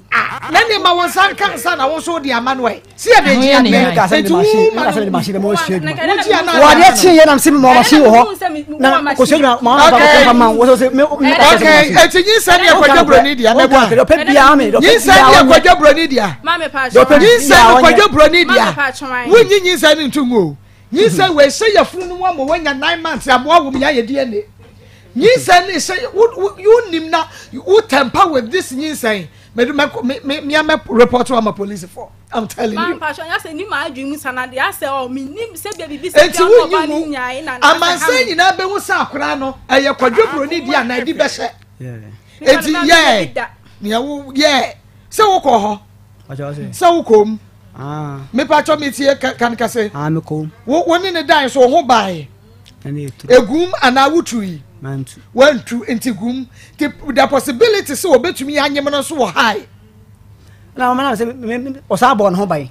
imaneduro efeli da ba me ya we say o de no de enyame de ya we say yo de no de ye behu no fine enti montwa ye kakra na yenwie montwa ye is akua monye adwa montwa ye kakra why ye ba to aso ebayire say yin say we say yin say we ada hu die na bepie no ebaye nwanwa say you know nti ye baye akra no say from e die na nye nti Akos is the Pandaland Spice and Trading Ventures one spices awade ba no kwasam odi no aduane de dem apomudimpo enuti odi Akos beef seasoning powder no ebe steam udwanam na ntwenam aponchenam no mojanam no na ayede na yehwam mo je order square yase no restaurant no wedding asene outdoor na asene franco jollof seasoning powder no so the good jollof no mo no jollof a na ye boa fada de fa no mo dugu mo atumi zampa jollof no ina bere eyi makoma kwa ye tasteful so so pepe na Akos stew seasoning powder no wo the good stew no ma stew no so ye de na ayehwam na make so stew no ni sa see where they wash me the bedi ufuo no kwasem wo benya wadwa any supermarket bia emo na wa ma unsa akabe na sane so ema me se enei Daniel Ben Trading Center the Daniel Ba Meshaba malaria fever typhoid jaundice wona me ya ho na mre no bi Daniel to na ba mesha so wonu mu ato wuntumi ni di ya no wani so biri wun moja so ate wo ba wo fichi kromu ya wo na fichi kro sisi so no Daniel to na ba mesha wadro Daniel natural back capsules ya mema nkwedo ba wo to bia koma ba ma boyi mema mama is mama e wo sisi ni na ema sisi ni ya adwuma pa Daniel Prostate all capsules so support mema no won prostrate wunya bi kra wo de prostate de wunya bi nom Daniel Prostate o na mo ho ban Daniel ba ointment de menyu twinya do obi atumi de bisra misi ba Fred Mensa ba Samenko ba Pidan Adom Chemical was Santase Daniel ba ya wo Ashton Rom ya ne Dani Farmer and hwani mo Fred 0244 364651 0244 364651 na Emma Wosaka be Rocket Clinic Limited. Rocket Clinic Limited yen ye de pakum capsules abenum Ghana mema bedwa so we ye bema na bema mu ayemra no be Jenke 442 wo by sisi akoso kumenum eye di congestion exercise wo engine mo ven capsules nso de bema wo dwonso no wa yase ehyehyw prostate yade no VENE eye ven capsules say kwatofofra wo position ye metfagen capsules ebua ma mo jedi afrisani ye nipadua no mo acute sciatic pain chese wo to ase you find number mu kosu na se insomnia da na dwa wontumi na arthritis wa poso ya na ye stiff na ye tititi mo ye adwumaden agudifo ma na agudifo me ma modro eye medfagen Rocket Connect Limited wo kuma siala babo abu station when is school house le di hwan mo freyen e wo 0248 885040 0248885040 Charistic Ventures yen ye de Zahara enupa no ade aba yen no we ha bo adwuma rough ye was Zahara mission in the G capsules no ho enu ye ntafo kobom enu tu ye bema ensensa gu bema no ho ekura gu bema no se prekese ho nya kono wo benum Zahara mission in the G capsules no abom wo ba ekuro ne ensensa gu bemu wo benum Zahara mission in the G capsules na bom enti edro we ye man memedro gonorrhea syphilis oba odepua establish immune system no pa yo benum no nie wo ba fa Zahara G capsules no topa ye no mienu aguanum na Zahara mission no cap bi butu so wo hwia no wo hwia makomakom yensa na de anum G capsules no ekoto ni padua no na gi buyam yade ma bobo so ni na we be ma wa ye mre wo mpa so be ma ntimi so ni na so ahemrache wo ya Zahara man capsules ne bi hidi e ba mission so de malaria fever typhoid wo bi a wa diabetes eno mentonchi a wo no ya yade no away ba ma dia na friend 0246 348334 0246 348334 Pastor Julius me wakwaba mejoso na na kwakwa Evangelist Samuel Mensa kwaba the butter of the butter agro inversion we say we ya gambelia adana kwia ni ajesa na wo twe sign no me ba cha so hwema tade ya shame ni me ya kwia de ya shame ya eye free Joseph fashion me ba cha enye ready made we bi na pam obi na pam obi nsa no eye Joseph fashion our bomb so when it meets me the sport edition mo we wedding we engagement we dinner outdooring we Friday wear we office wear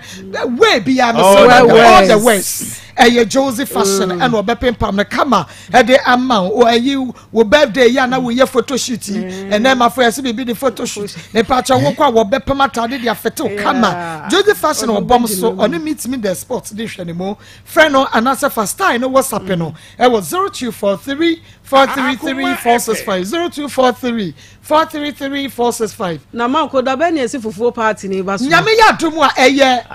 fufuo party fufuo party second May fufuo party fufuo party fufuo ya no ayowa Yonya no ayo. Fama na yemfa mmoso. Ayo na bra. O de fosu wa kira. Me pa cho kira mo be join here studio ha say. Ye be di ya goje fufuo ni si ayo. Ye na be sia. Wa o pe bra. Wa ma na do ko. Aha ni e be kire. Ye be shan kontomo a. Wano. Wa wo say second May. Ya be ni mo. Dabi. Utwa na. Utwa mo na se turo kan na se ho. Ya no ye bia o mi na ye bu ne. Yeni atena be ye fufuo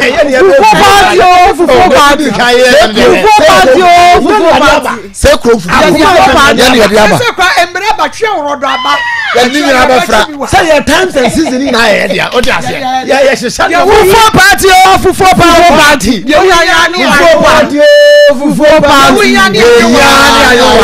say so fabra ebekom ni fantaso e wona be se bi the pretty bag gina baba o ya no ba jagum no de sere Ghana Pastor Julius ya kwai you rade ya say yo Mawo and who is program who do be dey match man no so baba wa me di wo machi nkonya yade boy ko me twa me dey program latest fui wo ba say ya mia wo me na afrem say da wo ka bibia ya nti so fu say so wa bo crash da mi bo bi na why na ko ho da crash dem bo I am for do one say na me hold na me bo crash pa man ko ho so me bo crash mama bia oba wonya bema na ka mama bia oba ma mo ho atwede wonya bema because I'm secondary school pama ama iko dormitory man tokwa na me di dem nya Julius no senior Julius no na me say ya kwa di ya ye obi anya bo mo something ma me say man tun wo wonya bema ya say wo anya fe o fresh bo si am ni ti wo say sapo oh obi e pene ba kokwa ya sa ma no lawyer ka say ni ma da wo na ma ye e bo atade na no so ate no akasa ma he and story na ma adi show mo sa he a Gladys and boy your friend is saying kojo broni ana Andrews ana na yere your friend is saying omo mi ensen nyinara mama omo obi afa adi show she Gladys a ono te ya o defend ya say be man na nyem ana onhwe no ana de ende mama we ni interview nyina ko wie nyina wo hwe na dwene hu pa say e ba ro mpe pass on peba na the reasons we obo so che so on peye oye oba wo yenim tiebufuo papa oh adam no die kwa me hwe ma me hu say wo ye tani kura no me dem say hye manu say ma jimi say ma tani adi me hwo na ba no wo ye kura ware say oba we obefa no wo tietia on ho asem ka obefa no ye tente ma on ho asem ka obefa na horo so a ho asem ka obefa na ho nyefa ho asem ka da so na obenya be ma na tena on a choice mama amaba bra asam mama musa ma ne abo no so won mu say 18 years na nimu shen say tun do black and wo asam mama enya re 18 years na won asam mama na obenya 35 ko mama me so oba bi obese 25 ko na only serious boyfriend wo one who so oba wa koda twa mountains bomb chase wa ware ho be ya den mate but when you be ya den and then you wonya and I would send in chiri baby ofrinti and the baba da oyema fana no kwabusa wo se ofri obe yegu ofri obe yegu na bibia se tani na adi no nto ma tani ba madan yam amemfa no mo no ncha no san entafo nyi nipa ma no na ma abrante woye kohwini papa woye minim say yesu tutu ni ma be ma yesu ma be ma ani woye baba sansani ani boy ye sansani papa na na yiri ni bisuma no be ma woye o simfimfi la so tere ko do broni ana o si hu baba defend no o sa asese ntokwan da ne obusa say aya meme WhatsApp na o hu no kan say messages you dey na say ho ade e ka badane baba ana si di na get we smart asase no anwina nkoche no start say o defend be ma no but do who say be ma di nkwase say obusa say si ya na no oba no say wudi sa nkomo na wo se table na dane wo se table na dane wo se ade ya dane be ma ni oye ni paf na na ma pa urade nyankopon na ma gba baje de wiase a ma be say mu ba ye de mo ba ji mo ni so sei bo ma wa be ma ya ko wo nya tente wo nya ke say me dem to che say me njira na mwana mka se kemenya bema nka na fusu na nka obota ya de na fusu bema na kukumunwi ha bandi otie se ya sesem ebia se mo sesem wadro na me hu mo bo na me hu mo bo na mama afere mo mama sha mama ntubu na fuka mama ha mama bebre o sasu ba mo ha okoka che oba se one na yiri ajai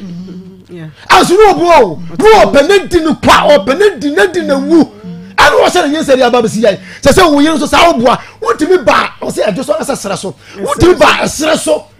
baby o yiri wo won ko yife kwa sha oba fofo don ko da obusa na se sa time anka ko yiri so won ne kwa ko da nko ba ya odai o se ko onya me hwe hwe be man ni pa fu we na se so aju wani so yiri nyimo ganyam o ba no hwe ya me yere ya me afuna o sa na eti no papa ko ya to atwene no enti no papa so no mama na wo so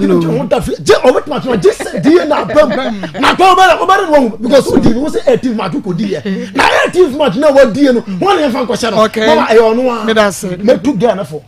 sa be mo me encourage da so nwa no okay sa baba wa no to na wona no denden dia onyima oye na mafan kra betimi abo no be mo onya be ma se odi na ti kra no bobra he ebi na yes da de bia kama se si no se mo epie wa no e advantage mo so be twe ho enwum no nse o ka wo wie ankwatena wona afa mebo na me ware no o se kwala mi ensan se ba ko na she okay that's Pastor Julius kafefe talala ayo be ala why emre e won pem Emma ne mema fenese won said ye see her kafefe ntokwandos kafefe what the boss 1 minute 2 minutes so kafefe me say we da sane so be ma ensansa egu be ma no winya kafefe capsules ensuo bi ba be ma no wo baye me yes kire ne ka kire wate akoso ekumenum na honye wo fenese kwa wade bia ne apamo wo feel say ye de akoso ekumenum nye me ma no wontumi ka kire wo woni atenka intistine kwa wontumi nye bi enka wo ho ekuro wo ho sansa wo ho nye fe wo nye de ho nche wonya ka fefe capsules daniel bakore na ke ba pedance ba de wo boase o wusko bi won kokko fre harry esesia ka fefe capsules amasidi wa dance fre 0207 183819 0207 183819 fufu party wase de wonya no wayewa and your quick credit investment is so wonya loan so dia de wonya no Ghana card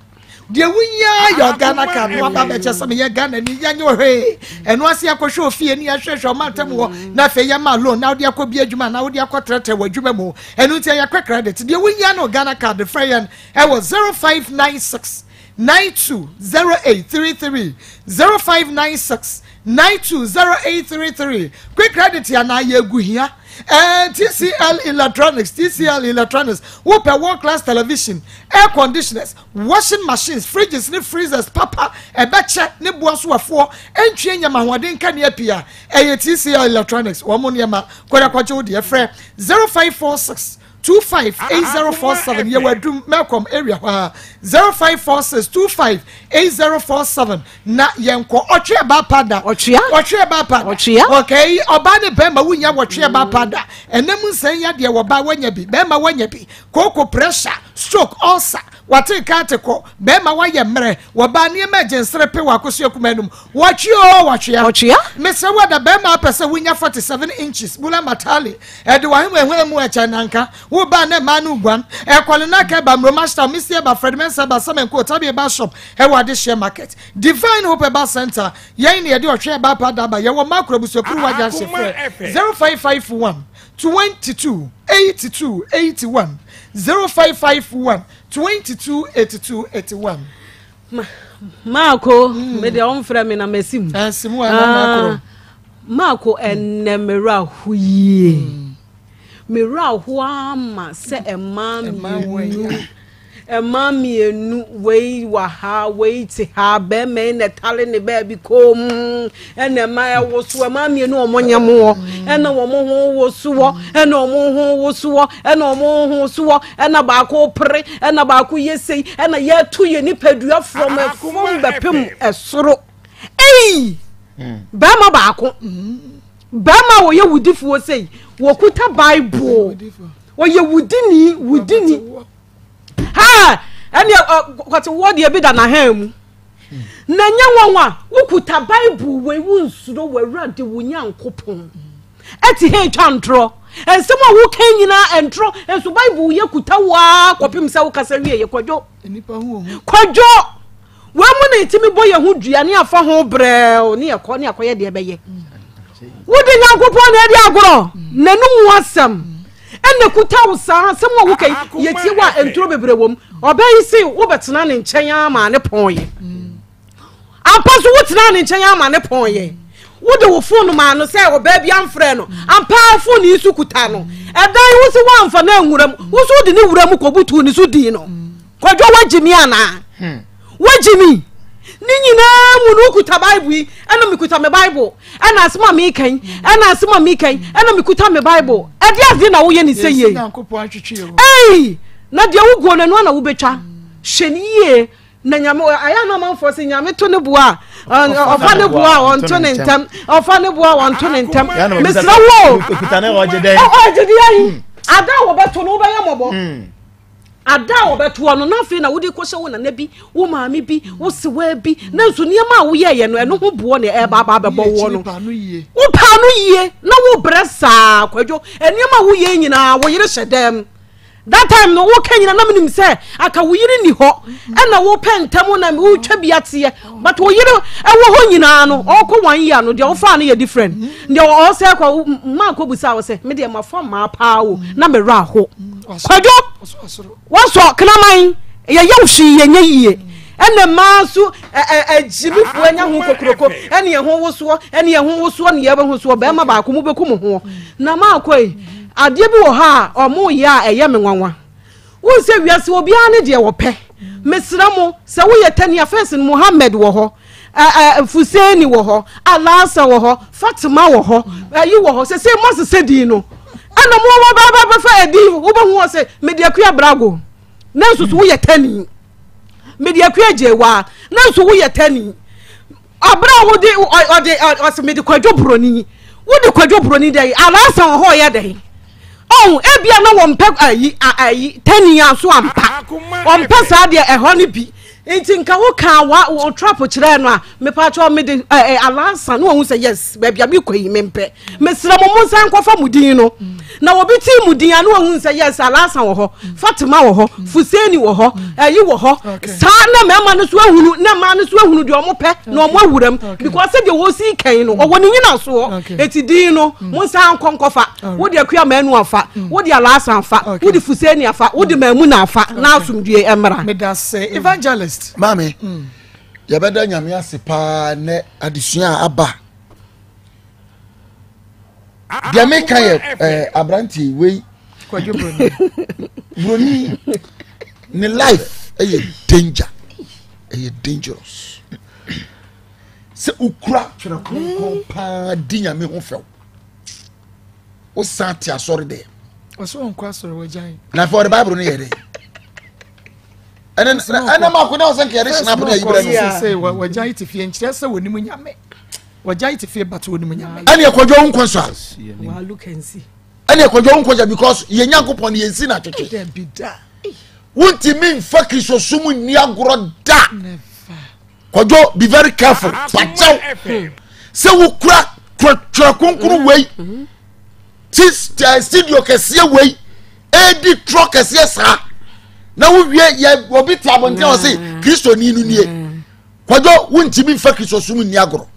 de ye ka chawo ne se Bible yi se Nyankopon ye nsi na twetwe de nipa wudua eno ana obetwa kwadwo usuma ni afidie uyi agya wadwo te se ni wayi no mi hunu yanka eni aduro wo yiri wo fie watimi akọ wo se chese girl so mpa so fu Julius asemi de mi we mfido oba wa Jimmy wo papa machine power by 4 so for wo kopa machine dada say wo de wa yase na kopa machine akwaro pe wo Jimmy o de ade enemrem chesa wo de dipedal machine o de pe power by 4 machine ti yema yu nantem sade power by 4 chesa ye yi sade awie power by 4 enfo na ba sade bia de power by 4 oba Jimmy 4 power by 4 na we nyina no wo be nyina mo bia ko na kotena fie na no so ya na bi de bi so ye tania da bi hu so ye tani wo di wura mu na no wani ayen ha no na wo hu say enka fokoti wo hunu na no ka bere wo hu nta fokoti ni santi fokoti ni nyina ye pe dia ye pe mra ye pe bibia tententete ni nyina ye pe dia wo na wu wo kotena wo agiade we nyina wie afina ka say mi hu say na mde mesa hema no ni say de hye ho enko ne enko kyena because akola wo tra wo wu if you say kwa omdi akola wo hye furuma faso within 1 month ni o kwa omdi na faso ni maami went ahead so ko tu body ehiri wanyenwe na mra aba akola na wo de obeye o ye besere o de obeye na ma no so kakra yakoyi egu mo yi president papa nyina to agu moyi hemfo papa nyina to agu MP papa moyi wo mu nyina to agu assembly man papa ene ye moyi hemfo papa to agu moyi asofo papa to agu evangelist papa moyi wo ene ye to mo ana here na me dey sham ketere ma say na munyi mu Jeremiah say dey yemi hu Jeremiah was say ankola no moja betie mo fa okay be nom asa ko bunsam jam mun hye no so okay me da saint man mo hye no so ne mom no hye no so ema me say Osborne block factory and building materials no e de wunya solid and hollow blocks no be open stone quarry dust and cement blocks e bi ne na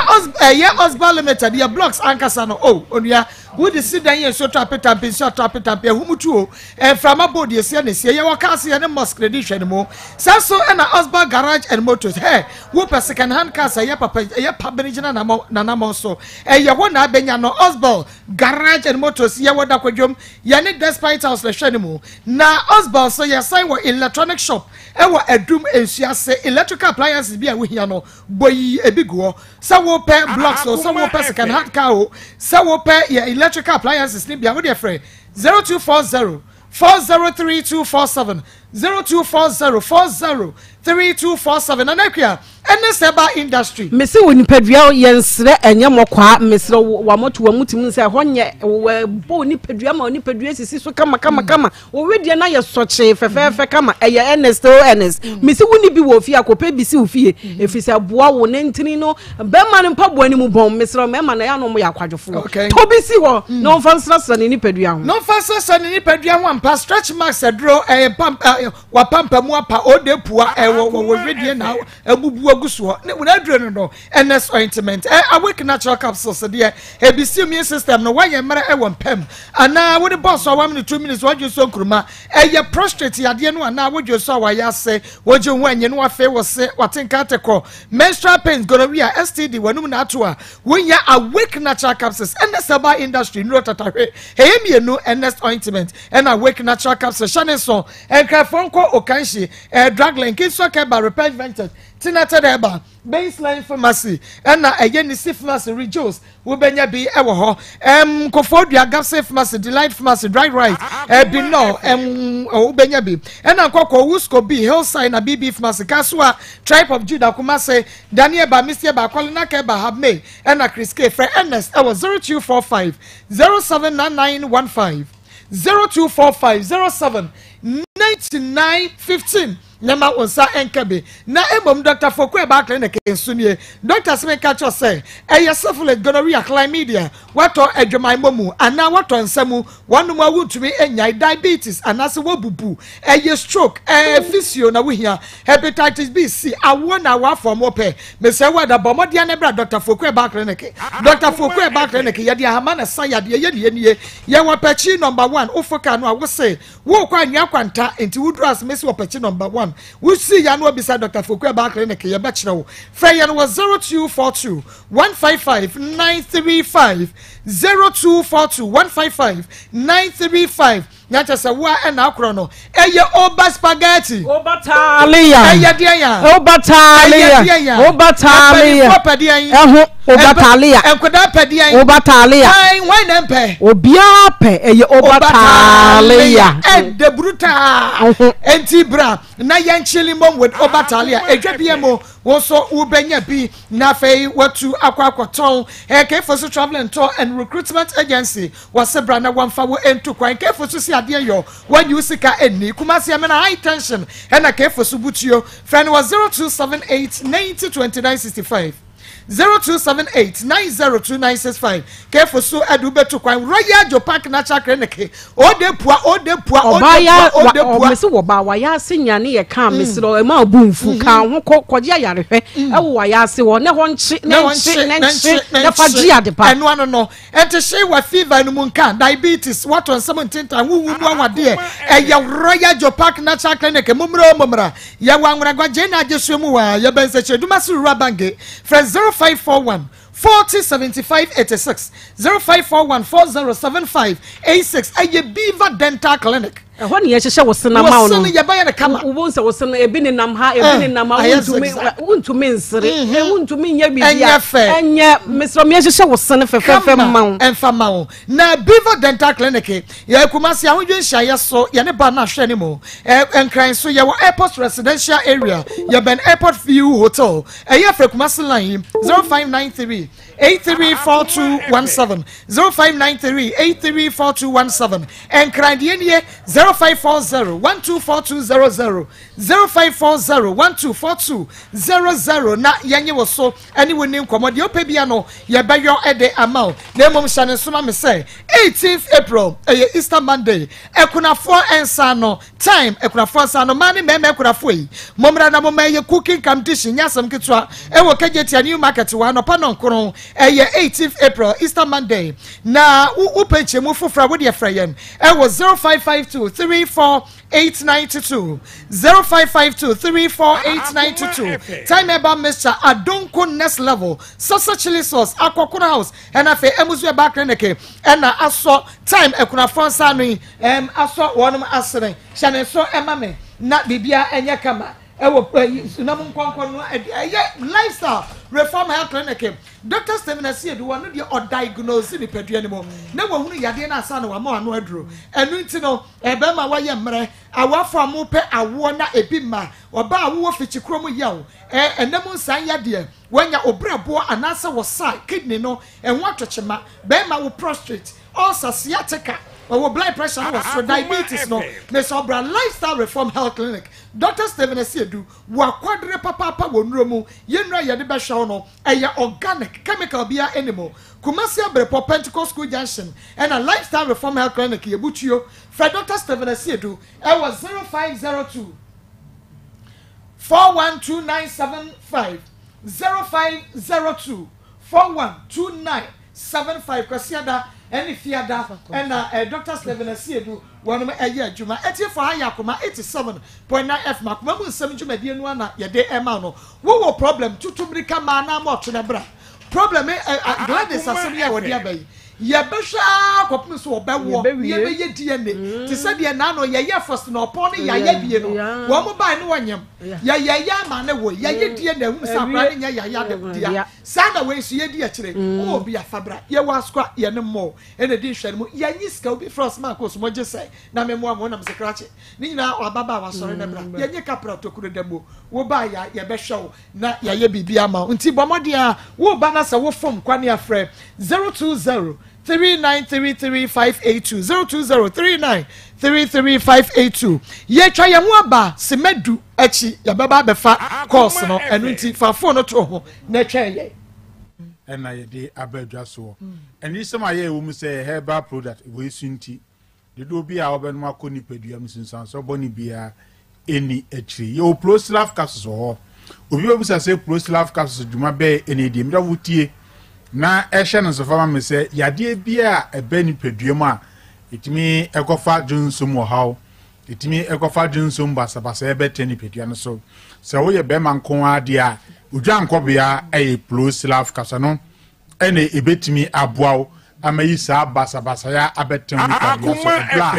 jonso de ebla wo jonso anase bla wa tinka se jonso de no every welcome eni hye no so se utie mi wo chichiri na se bencheye na jonso de no ayase ya oya o jonso na obemem hihyew etomle bi kura wa jonso awie no na obemem eya oya wo sa na ohia proslaf capsules ni bi se wo de be yo duro anopa mienu enwumle so banu mienu na aboaw na yi sa disiluya no efu ni paduam na enomanyina so etimi akoye ebia na wo so die from anopa kopam enwumle no ya de a wonu nsuo dodo na nenso ade ensa no na wa jonso more than 8 times ni da it tells you say akwa bi woni paduam a eho atechima sa akwa na woni paduam eho atechima no ena proslaf capsules ko ni paduam a ebe sese sa akwa no na jonso dodo ansa na ade asa no every welcome ana wo de ojonso pa na nso ojonso a jonso no entimi emaye emawo eba etwetwa sisi baka clear bi na sope uhia proslaf capsules say odi be ye woduro na enomanyina so akoye diama ebia na wo de wumfie ni ko anum kakra of the 50 plus airco we sunto da na wote wani anadwo a wuntimi ene bim ya kanyina Johnson na Johnson say ade e chiwo befua so waka mamu so kopre pro self casus ni mito na otuli ya ade a tete no befiri ho na wo butu a wo de aseda amonyame afi bia na he material na ha wo rinti wo de Johnson a uhu moja wo Johnson na moja wo Johnson ma fa yem hihye ne to nchen bowra herbal shop pharmacy ana drugstore bi aya ben wo okwa wo nanti se tiawa wo so wate aduro bi nkan ye friend pro self capsules wo Akoma eno a na wunima wo ba beto utie ye na wunya aduro bi a no mienu anopa mienu anumre sa ya dia wotie moja wo Johnson a ewo mu eno Johnson brebe nyina ebeflo na butu a wo de aseda amonyame bia na wo testis ana so hwa madwom eta ya wo ya uhia pro self capsules ni bi oba anase bema no oba bi di ehie wie bia ade be chi na Johnson ni asesa etom le bi mpa Johnson ana obema mu eya wo ya wo sa na ekuro aba obema ana wo ye bema na oba bi di ehie a sperms ne eba abonti na moja wum emeto spermia na ha wo uhia pro self capsules de be yo dru na enoma nyina so efi ho ediama Johnson do na wa ya se ayira itawe Johnson do na wuhuna mane wo Johnson a wote ya pa no odin na waka wo se e de asiso a wuhia pro self capsules ni bi fari wo dru abanu mienu anopa mienu anumre yade bia akofa ba say prostate conditions say infections ahodo say kidney conditions ahodo e be free ho ne no manya so etimi akoye edi amon afe tie na hye no so ma me say so wo Johnson so dia na ye wo so Johnson ni bi akama wuhia pro self capsules de be yo dru na eno manya so etimi akwa no edi amon me pa cho hye no so se ba bi eto aduro bi a ubenya ye nuani bi ato ye number ne ye 024 90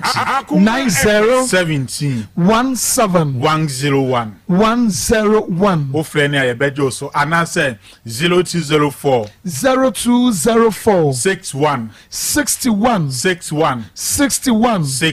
61 do fo frene ne entwetwe enkomo ya de bia ba oni peduam so ye bema na wo hia Johnson a wa bla wote ya obi ana hu basabase wa bla wo Johnson a pro self capsules ene ye flo ana wa ko hospital am ye so PSA level no ekoso e dem hia ba beto so a ma pro self capsules ni wodru ne ma PSA level no enye no ma famana sen ye balance famana no nyina so enkoyi afa ye pro self capsules wo ho enye san wo say strength capsules wo dwa so eno ye min booster general well-being medical kase wadi 12 years e konkon ade a obetimi the cells and capsules no ayi wodru wo yo ba wo se wo fishikomu hawo bosome so na bu nsa be 2 days na etwa ana de bosome kula so a wo mu nsa wo hia cells and capsules ni bi afa tie ma me say dysuria na e hawo ana say dysmenorrhea na e hawo elunti bosome so na akwa fichira ya na wote yawo woti ya odie wa abra wo afichikom wadro eye cells and capsules ni bi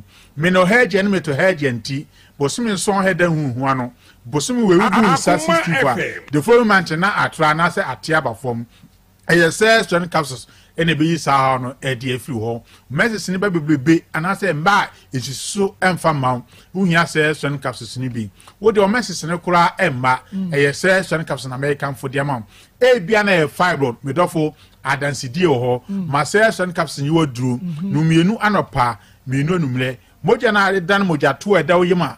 nam so na kofa yem hia ba beton ni pedua so no wo de cells and capsules ni wodru a fibroid no ben nan ameno mani na so akoye adansidie pi kwa ewo ho a ese woni ense wo kache afa wuti eta paiwo say hospital headache ene hawo wo ho anu otiko tutu otiko ehonhwe ankasa uhia cells and capsules ni bi yefum yade bia ya hawo cells and capsules American food amount wo yem hwie dalu a cells and capsules stomach ulcer hodo cells and capsules American food amount yem klonti maame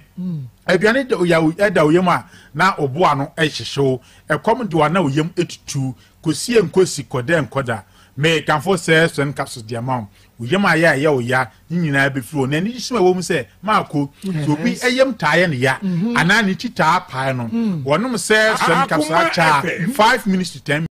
minutes no na sa pens nyina eko na wo de aseda amonyame obusia ba bi eton duro bia organa fana obenya pro self capsules and it says when capsules ni bi ato afi chronic infections infections akoye kwankro okun enko so wo ba enam so ma ensuo gugu ensuo aye gugu ya na enye nika enye fe me pacho uhia says when capsules ni bi man ka ba oba sa en American the pampa be die wo a uhia says when capsules ama wonam aye kese odofo ba onchen a unya anije bia emfemfrim me dofo aye says when capsules esan so wan to do ebi na kotonku se wo de ko ha wanem aka pu a me pacho yade no woni pedum da chan koma be di unya akofa yade be fe kandidi mi abetina woni pedua so wo ho a wo so a won yare na nso won tia po aye says when capsules na American for ediamon kuma si kropo me bi eton duro bia ubenya bi ato uko emlom Misty Herba, Epidank, Danny Herba,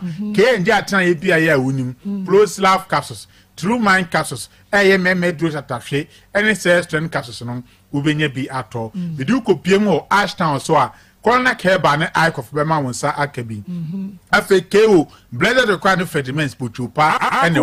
have made pharmacy, Ewasa, Filiba. Promise Herba will doom Bosheba bedding. After Salmon Co. Any town surgical watch and for market. Baby, a ton do Ghana Fana Unim. Say a Conongo Empatem, Polana Ace upon Bema Wonsa Akabi. After Enkoko, Isaac Pharmacy. Tamale memo so ukopiem PK Kombala Puchupa ho Gilad Pharmacy ewo Sunyan opoku amaya ewo Techiman baby eton duro ewo Ghana Fana Unim Plus Love Capsules True Mind Capsules Session Capsules no Puchupa ho your number ne ye 024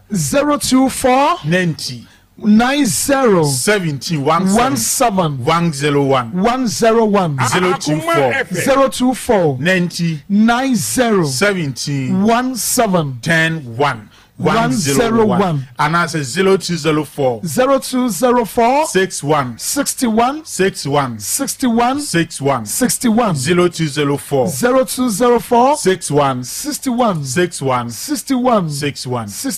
that's an Christoma mesan we dey share nyame insha papa pamenua me mama kwa ba de ba community 7.9 FM akomemu nsem dwumade no a na mamenko YouTube na YouTube for my idea pa nyame on sham ne Facebook nyina na so ne YouTube BT Facebook papa ti yanko Facebook YouTube adwa esieduwa e wo so sanso okay adwa si na Prince appear was say tria shameless guy keep quiet ne bo afupa KA was both are not serious okay Margaret Quino one also so I see you this girl leave the man alone are you not shame of what you are saying? Shame girl, you are disgraced. You have disgraced your family. And Doris Aidan was say your S who is married and still follow him. George Opoku, the guy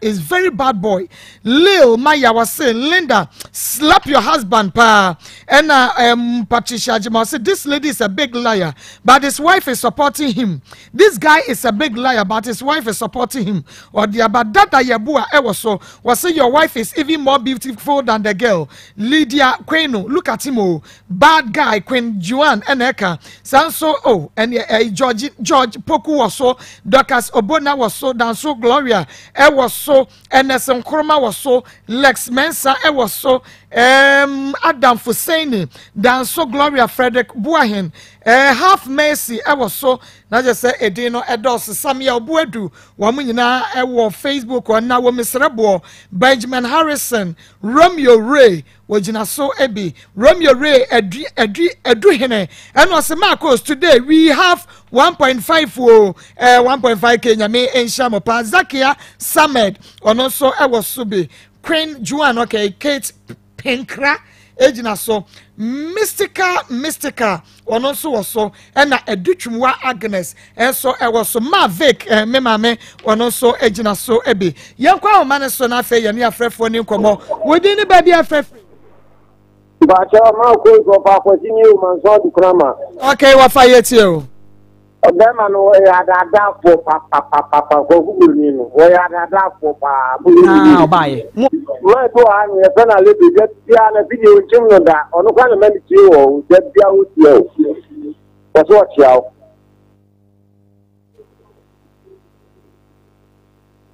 We didn't baby afrefre. Mini aba ko ti papa bi. Mini aba ma papa bi. Mini aba ofa kwa teni ma so asante ma fon ko fi ase no tanko. mini aba mama ya mu aba na de ma wa me to mu woni papa ne mo ya mama me fifra te no papa na be ma sevi be ma o ko shepi of kwata me tanga ta na de be ma no ma be bu ofu uja ma me nu jam na wo nu bi anyem e wo mu se de nim sa akura no ba na se nya wo ba sevi wonya ne na da wie eti sa akura no ma no wo se ma ne wo na die ne pu sa akura nya wo dia dia e na du se si wo wa ka je se akura no nya wo dia na sa ma me nu so die na wo bi agogori die mienu obi afu ase e na mo kwa eti se o mo ne ma yo mu tu mo ho fo sevi be ma enko ba bia wo be nyi baba beto se wo ko ne da kwa die fidie oba timi fo be no eti ma mu tu mo ho fo unru ba bia e jo be 20 something e na wo ye say na wo be 35 die na wo be ye me da se ni aba nso me da se papa ye nua ba Edutchumwa Agnes, and also Ejina so ewo YouTube was ma. May the good Lord help us. So they are all fooling. The DNA will tell the truth. I mean, shout Edutchumwa. We didn't be afraid. You are bad. We are the business of work on your way. And what they are about a diamond. I'm not used to Penny, and a diamond. And a diamond said, Mamma, I am one snubble. Na mo yebo nso akoma etu aba no ntani na mo minta na okọ pani ku na da ma no o de be se no me da se papa we didn't baby oh went to me enyina so we didn't baby I will free ani ba so ni ani ko to bogu ami ko to free atentu makan papa uba ti papa fo so mu ni ago na kaka mo kan se emi aba ba mani fact utie ne nsama kana ebi wana duro fom na duro fom papa asema obetna o kan sa ai oba no kwa na mi we bibie na me sa ko fa no oba bai wuni so oba no wo ko fa no e de ba ko fa ne ade ni mo enye da mi yenu ebi woni se ni sa nya ni ya on sha kwa no because se de wo ya do ni ko te akwa ko wura mu fu ade akwa on na da you tell me any dia in this ama so on treasure on sharp no won no go ebie ne so be na education so ebe so to kunkum e ko din senom ta de no ya na nya won sa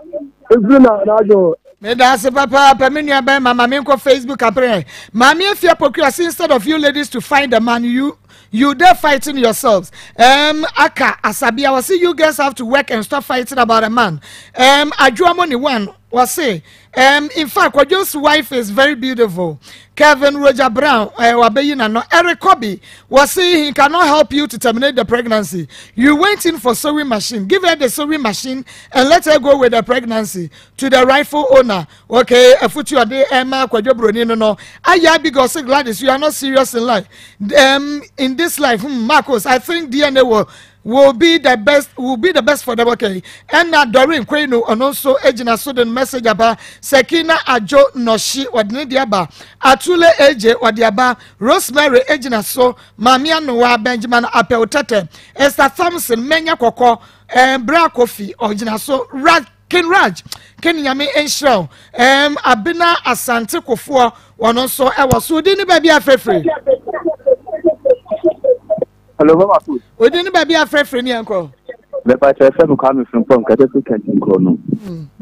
Many about Natam, I am a yapa. I saw on Catabidi. Now, Berman is holding to moon 2 weeks to crown ultimatum, and your 1 month in a bit 2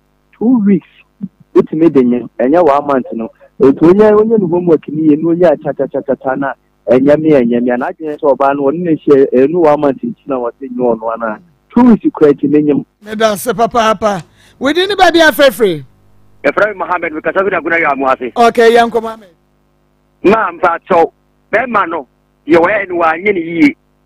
Sans or year, near Denim Flaxia. Don't be a 2 year man of 4. At the dear quality, well, you won't mean now, you know, no Sakwa and take off or Bafo. Oh, to tell your father. The see your back there, 1 for coffee, that's all you don't feed 12 for coffee. What do you call the baby? Oh, yeah, no, only die. What's the damn now for doubt? I don't know for yɛn so wɔn yi sɛde bɛyɛ adia oyiri bɛfrɛ bɛma no kura fɛ bɛma no nka nɔkorɛ nsɛm sɛ yɛ bɛma no yɛ aba yɛnhwɛ nneɛma bi yie to wɔwɔ yɛatena wo yere ho agye ne mpɛrɛkyerɛ bi Meda se papa so ayo ya tra hene ho abena asante kofo gina so Emma Ford na Peter and Jeffrey Melody Salma Janet Abochi Menya Koko Mary Akosua Ofe Otin da Costa Abuaje Efriye Chrysler Starboy Kwatin and Margaret Amponsan Cecilia Biko wono so ejina so bapa dokas gina so wo so ne doso Openi Brefu Peter where anniversary follower